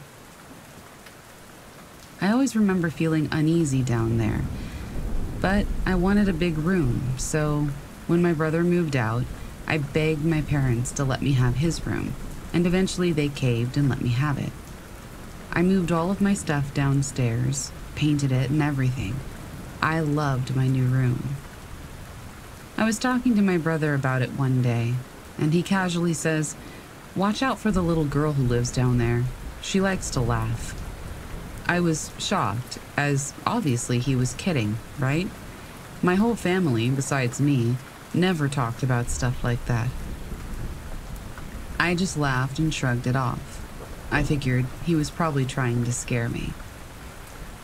About a week after I moved into my new room, I had a friend come over, and we were just laying on the floor next to the bathroom, laughing and stuff like that. She had to go to the bathroom, so she closes the door, and I was just kind of zoning out. All of a sudden, she goes, "That's not funny." I asked her what she meant, as I hadn't done anything. She said that she heard somebody laughing right outside the door, but I didn't do anything or hear anything. She left freaked out, and I assumed that my brother put her up to it, since she liked my brother. A few days later, I hear someone in my bedroom while I'm in the shower. I call out thinking it's my mom, but I don't hear anything. I get out, and as I'm putting my robe on, I hear a little girl giggle, and then, "Are you looking for me?" I freak out. I throw open the door to my room, but nobody's there. I checked the garage and ended up setting off the house alarm, so nobody could have come or gone through there without everyone knowing. I run upstairs, and my mom is pissed that I set off the alarm, and I told her what just happened. She then told me that my brother had a similar story when we first moved in, but that it was nothing. I called my brother and asked him why he told me to watch out for the little girl. He said that I was the little girl. He said he was kidding because, quote, "you would always come downstairs and giggle really creepy." I never did anything like that. I told him that, and that's when he got legitimately creeped out. I still would occasionally hear the little girl. I never saw her, but she did like to laugh and open the bathroom and closet doors. I named her Sarah. My brother called me up today to ask me about this. He asked me if I was sure that I never tried to scare him by laughing, and I told him no. He got uncomfortable. I don't think he knows how to handle the fact that our house was mildly haunted.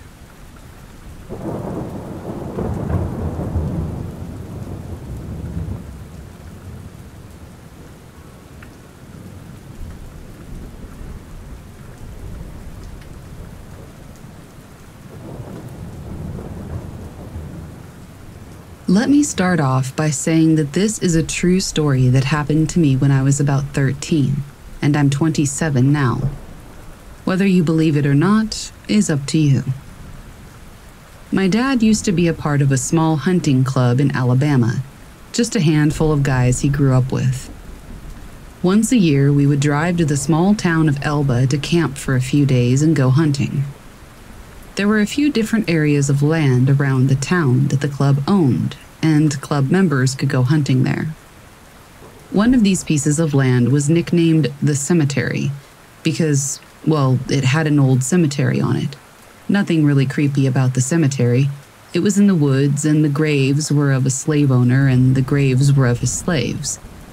Now, in this area of land nicknamed the cemetery, there are 5 or 6 green fields.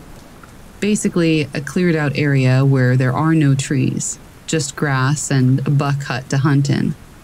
A buck hut is a tree house that you sit in and wait for deer to walk out onto the green field. This particular evening, we were going to hunt on a green field, number 1, the plot directly behind the old cemetery. The evening started off normally enough. My dad parked the truck and we walked down the trail to the buck hut. We climbed up and started to wait and watch the woods. A little bit of time passes and my dad tells me that he is going to go out for a short walk to see if maybe he sees any deer on the trail. Keep in mind, I'm 13 years old. Not a big deal. I've hunted by myself before and I'm not afraid of being alone in the woods. Besides, it was still pretty light out. So I said okay, and he climbed down. It was just me, my .32 caliber Marlin rifle, the grass field in front of me, and the dense woods around me. This is where things start to get strange. I sat there for a freaking eternity, or what felt like an eternity, and it was now almost twilight. My concern for my dad was growing because he still wasn't back yet. I was worried that maybe something had happened to him or that he had gotten lost. However, he's an experienced hunter, and if he was lost, he would yell or fire off a shot. But the woods had been dead silent. I figured maybe he found a good spot that he wanted to hunt the twilight or dusk hour of the day, because that's prime time for hunting. So I focused my attention on the grass field in front of me, just watching, listening, and waiting for a deer to walk out onto the field as the light of day began to fade. Just then, across the field, I saw and heard some brush moving and breaking. The thought did cross my mind that it could be my dad, but I highly doubted it. No way it could be him. That would be incredibly dangerous and stupid. I raised up my rifle, pulled back the hammer, aimed it at the moving brush, and patiently waited for what I hoped was a deer to walk out.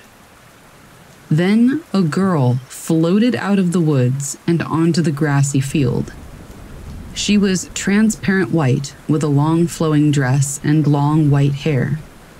She floated from one side of the field to the other, and then disappeared back into the woods. I watched her for a solid minute or two.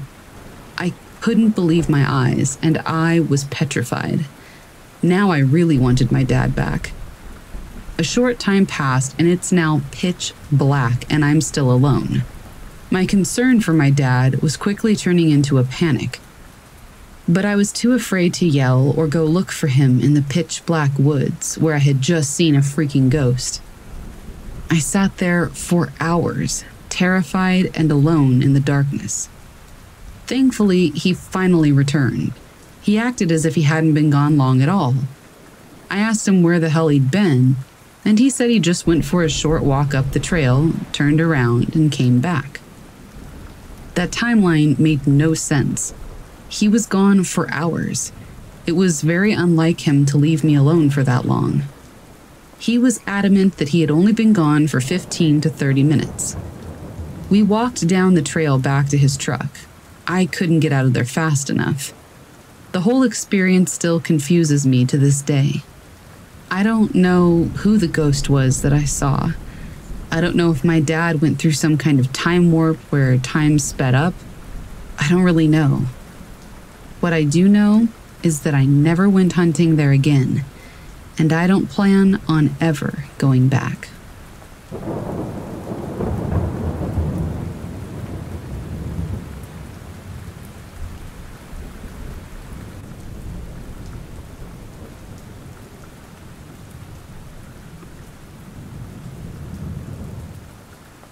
First, a little background information that's important to fully understand the story.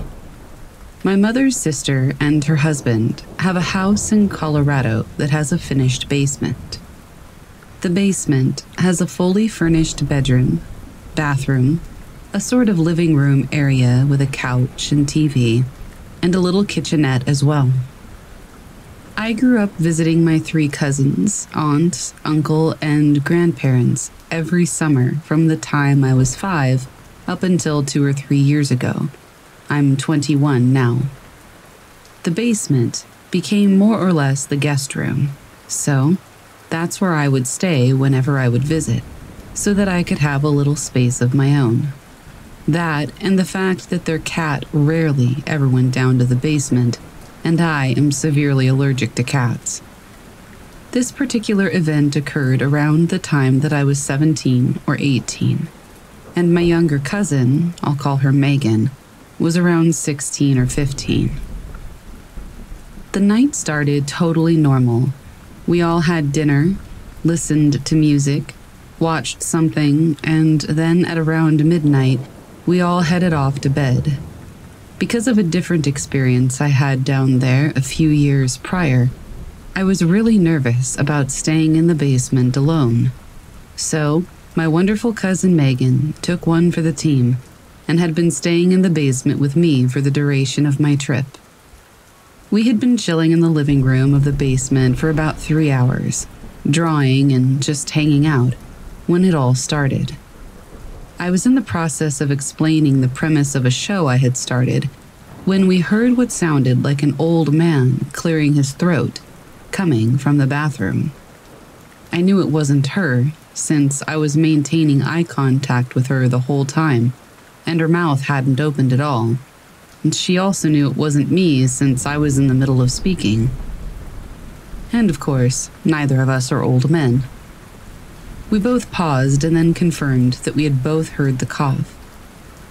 Our minds immediately went to, there's a man hiding in the bathroom, since they had had some people in the past attempt to break in through the basement windows. I wanted to go upstairs and get one of her older siblings to check it out, but Megan insisted on checking it out ourselves. We went to the bathroom, turned on the lights, and saw that it was completely empty. There was, however, a linen closet, which had the door closed. She opened the door, and we saw what honestly looked like the shape of a man trying to hide under some blankets. Megan immediately reared her leg back and kicked the blanket with full force, only to discover that it was just some blankets spilling over the lower shelves that we had forgotten existed. As Megan tended to her now stubbed toes, we heard that same cough come from what sounded like the entrance to the basement. We slowly crept out of the bathroom, looked around the basement to no avail, and without a word, both started packing up all of our stuff, like our sketchbooks and my laptop. And rather than leave the basement, we just went to the bedroom and locked the door. There was a giant floor-length mirror in the room which we used to bar the door. We did all of this in complete silence, some weird primal understanding going on between us that we had to be as quiet as humanly possible. As we tiptoed around the room, we heard what sounded like shuffling outside the door. At that point, I was still somewhat convinced that there was a living person in the basement with us, since the sounds were so clear and the feeling of there being someone else down there was so strong. Megan settled onto the bed while I sat against the wall next to the vanity, charging my phone. We were texting each other rather than speaking, since that pressure of being silent was still incredibly intense. We decided to each spam text her siblings, trying to wake them up to come down to our rescue, but there was no reply. Megan even texted her mom, but still, nobody woke up. I texted my mom, who did wake up, but all she said was to call the police if we were certain that somebody was down there with us. While we knew that there was something in the basement with us, we didn't know if it was actually someone who had broken in, and neither of us wanted to risk bothering the police for something dumb. After about an hour, Megan's phone started dying, so we decided to switch spots.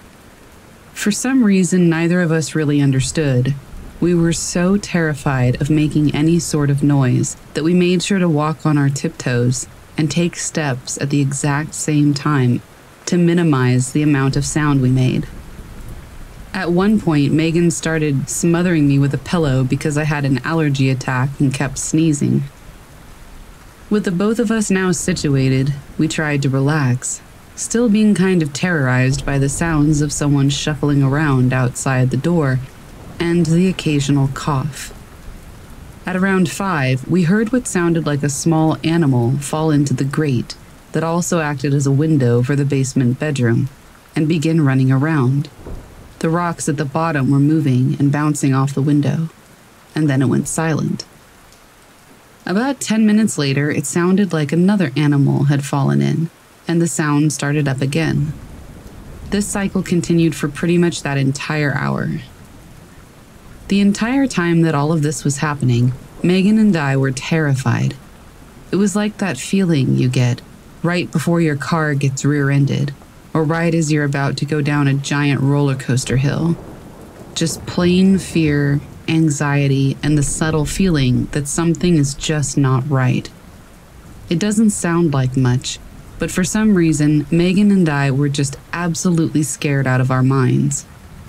We both understood that we were not alone in that basement, and whatever was down there with us was actively trying to freak us out. We were saved at around 7.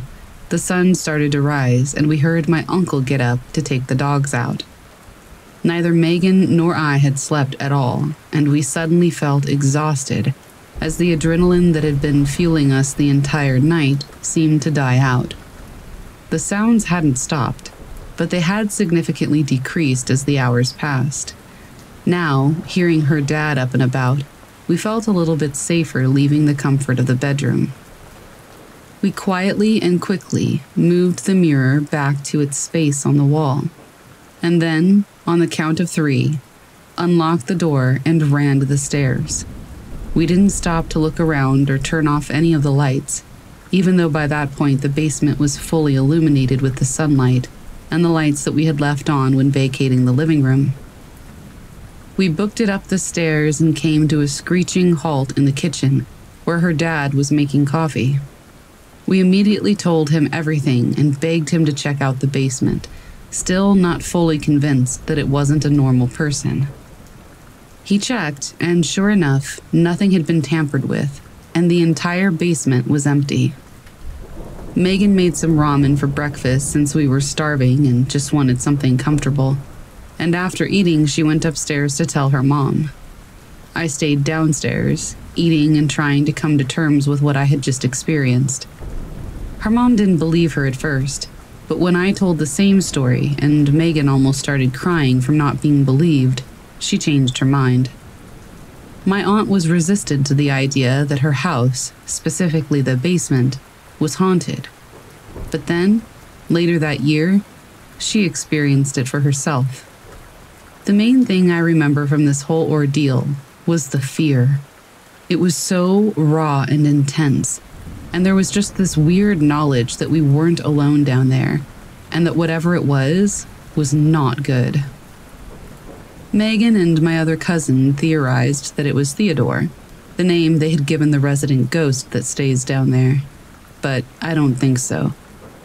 Nothing like that has happened to anyone else ever again, and it's just not what we know to be Theodore's style. I don't know. I don't know what was down there with us, or who. I don't know why they were there or what they wanted, really. But there was something with us that night, and it scared me in a way that I have never, ever felt since.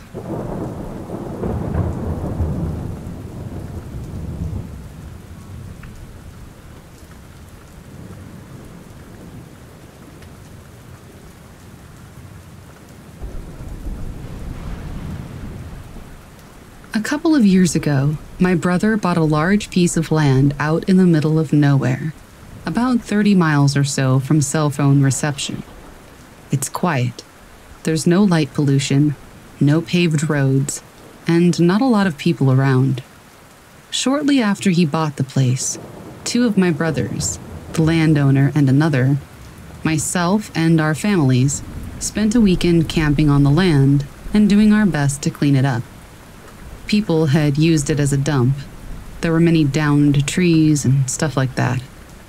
On the second night that we camped there, I woke up in the middle of the night to relieve myself. As I was walking to the bushes in the dark, I realized that I could faintly hear music. This didn't really strike me as odd because I knew my brother had a radio in his camper. I finished up and went back to sleep with no further thought on the matter. The next morning at breakfast, I mentioned the radio and the music. Several other people recalled waking in the night and hearing music. But here's the kicker. No two people heard the same music. Finally, the brother who had brought the radio woke up. I asked him about the music, and he seemed a bit freaked out. He said that he woke up sometime during the night and went outside to smoke. He had heard music as well, and had assumed that it was someone else. I should mention, though, that he was the only one with a generator and a radio. If it wasn't his radio we heard, it wasn't anyone else's either. I've been back several times, but I'm a bit freaked out by that place at night. I have fun while I'm there, but I'm almost always armed, and I don't sleep in a tent anymore. I sleep in my SUV, with the doors locked. It might seem kinda dumb, but realizing that everybody heard different music when there were no people, no functional radios that were on, and no electricity is quite creepy.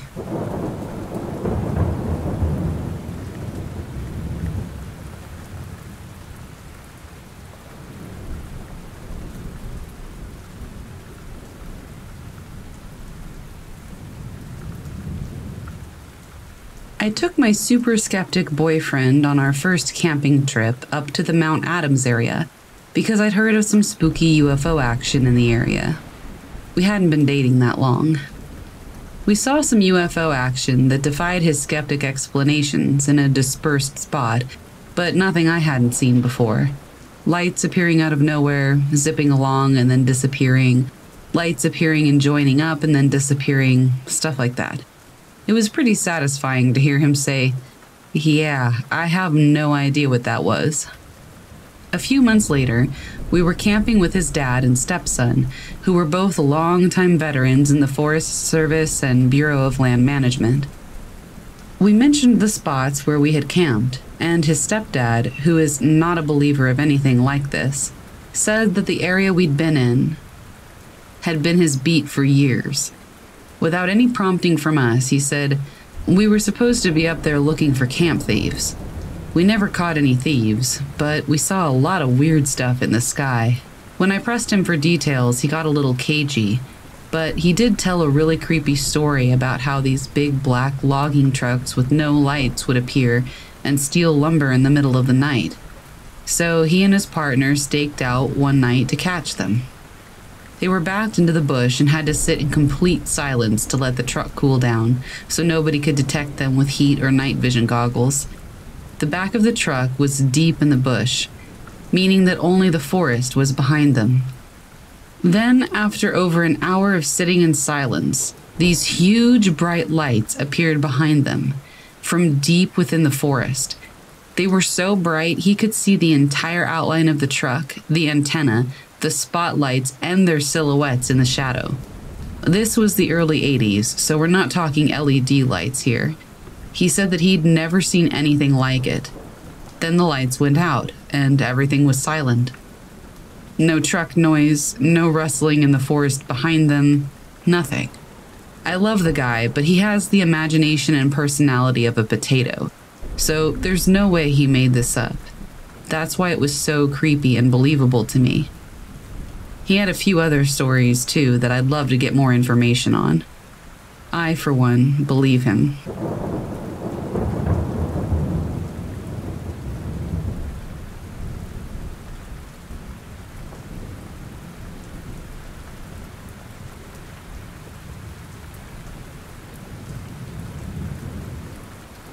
This is my story of a dude I happened to come across in the deep woods in Florida.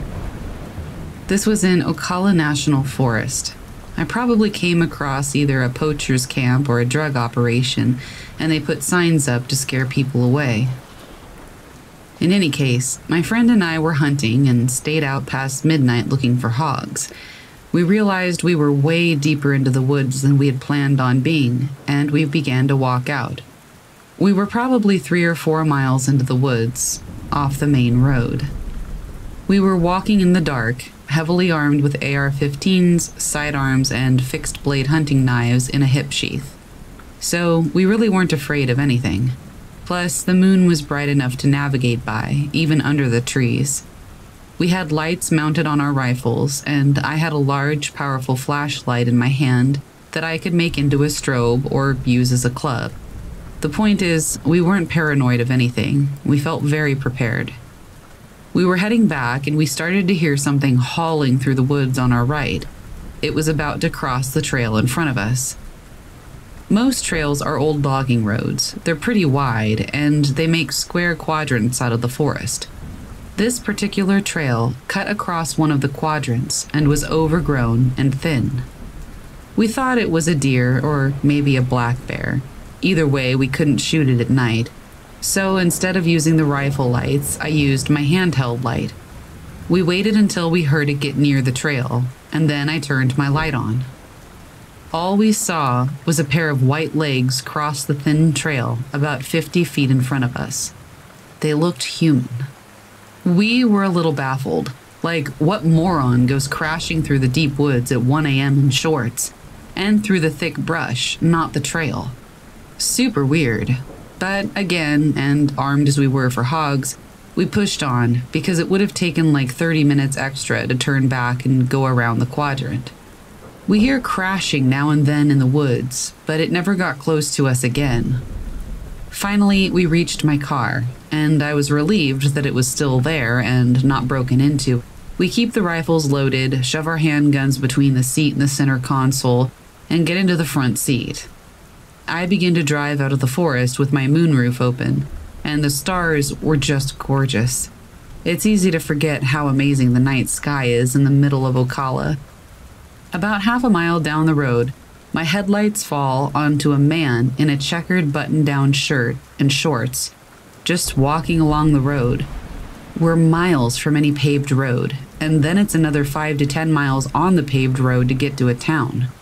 Also, this is in the northern part of the forest, where there are no old cabins that were built before it was declared a national park. This dude had no backpack or anything. Was this what we saw across the path? If so, what was he doing walking out here at 1:30 to 2 in the morning with no supplies, no flashlight, nothing? He didn't even look at us as we passed. Anyway, as we got near the paved road, we unloaded the rifles and put them in the trunk and went home.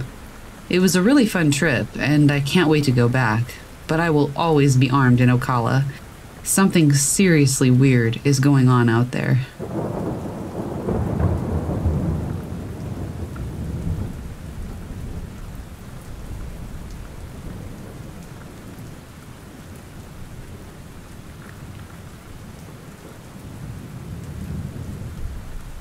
A few years ago, my mom and I decided to take a road trip. We were going to different camping and hiking spots along the California coast, and we were in the Big Sur area at the time of this particular incident. It was getting to be later in the day, so we had sort of been scrambling to find a campsite to sleep at. I can't remember the exact details, but for some reason we ended up going to this long, windy mountain road that seemed to go up forever. Eventually, at the top, we found this secluded site with camp spots and even a bathroom. We didn't see anyone around, but the sun was about to go down, so we figured we could find the person in charge in the morning and pay them then. By now, it was dark, and we had been around the fire for a few hours. Our site was right at the edge of the trees. I heard some rustling coming from that direction, and I looked up. 2 people were walking one in front of the other, dressed in all white, perfectly clean clothes. The person in front had their arm back to hold the other's hand, but they both looked straight ahead. and they didn't acknowledge my mom or I whatsoever. They walked out of the woods, past us, and then right back into the trees. Here's what's weird. Neither of them had lights. They were totally barefoot, had no belongings with them, and were not dressed warmly. It was probably around 40 degrees, pitch dark and rough terrain. Not to mention the gut-wrenching, heart-dropping feeling I got when I saw them. I asked my mom if she saw that, and she said no, even though she was facing the same direction as me. I was on edge the rest of the night and had trouble sleeping. In the morning, my mom found the camp owner, paid him, and told him what I said I'd seen. He replied nonchalantly, "Oh yeah, those are the night walkers. People see them around here sometimes." When she asked him if he thought they were paranormal, he said, "Pretty damn sure." We got the hell out of there as soon as we could.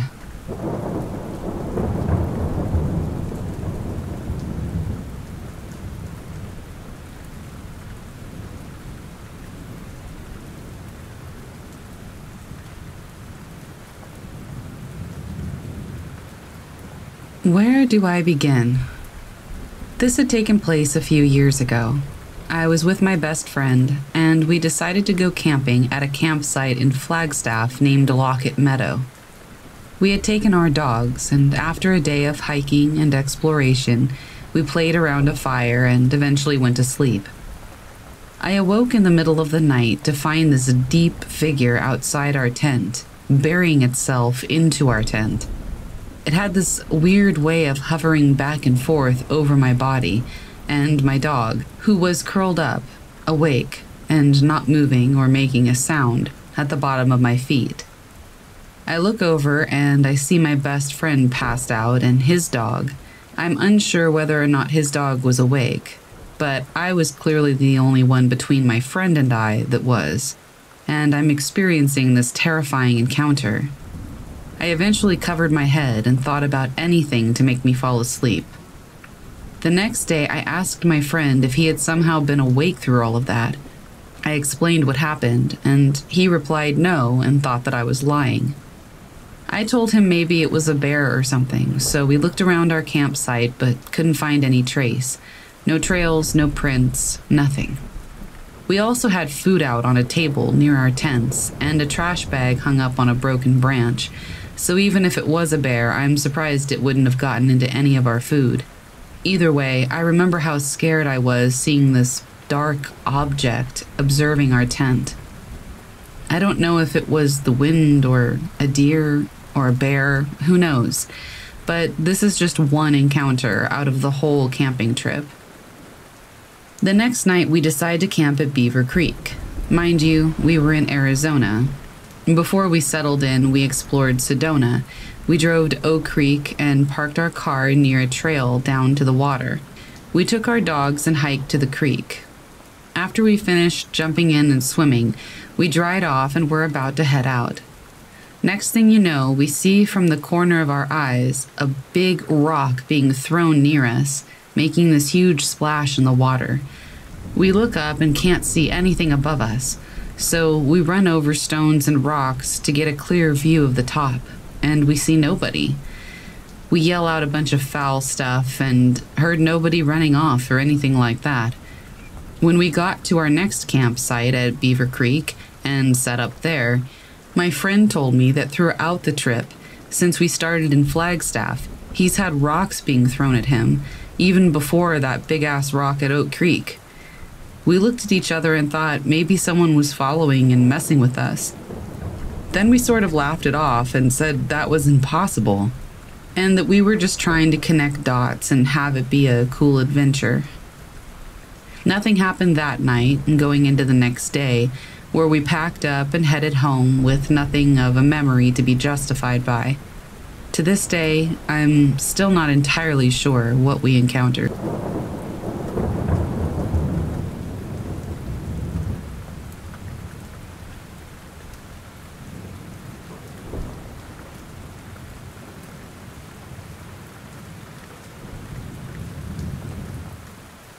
This happened at a school camp when I was about 11 years old. Our school camp was scheduled to be at a campground about 2.5 to 3 hours away. I remember talking to people about the camp and where I was going, and one of my friends, who was a year older, told me that they saw something like a pair of eyes when they were down at the creek one night. Skip ahead, I can't exactly remember what night this was of the 5-day camp, but I remember exactly what happened, and I always will. We were sitting with the other students, and we had just finished eating, meaning it was time to play games and calm all the kids down. My friend Savannah told me that she needed to go down to our tent and change clothes, and asked if I would come with her. I said that I would, and one of the teachers said that I could go with her. Keep in mind, the tents were way away from the rest of camp, and it was actually a walk to get to them as it was a huge campground.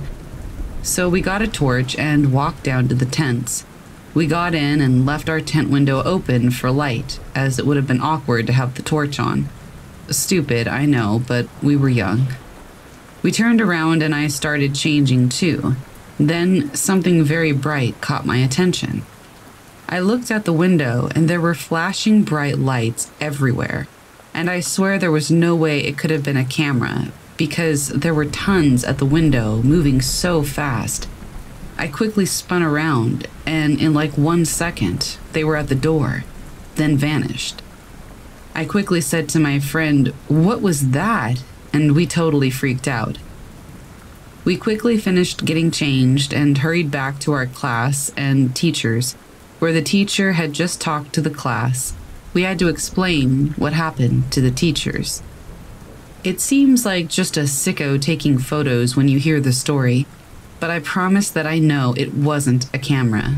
You can take my word for that. There was no way, and I've been around cameras modeling and stuff, so I know what all the camera flashes are like.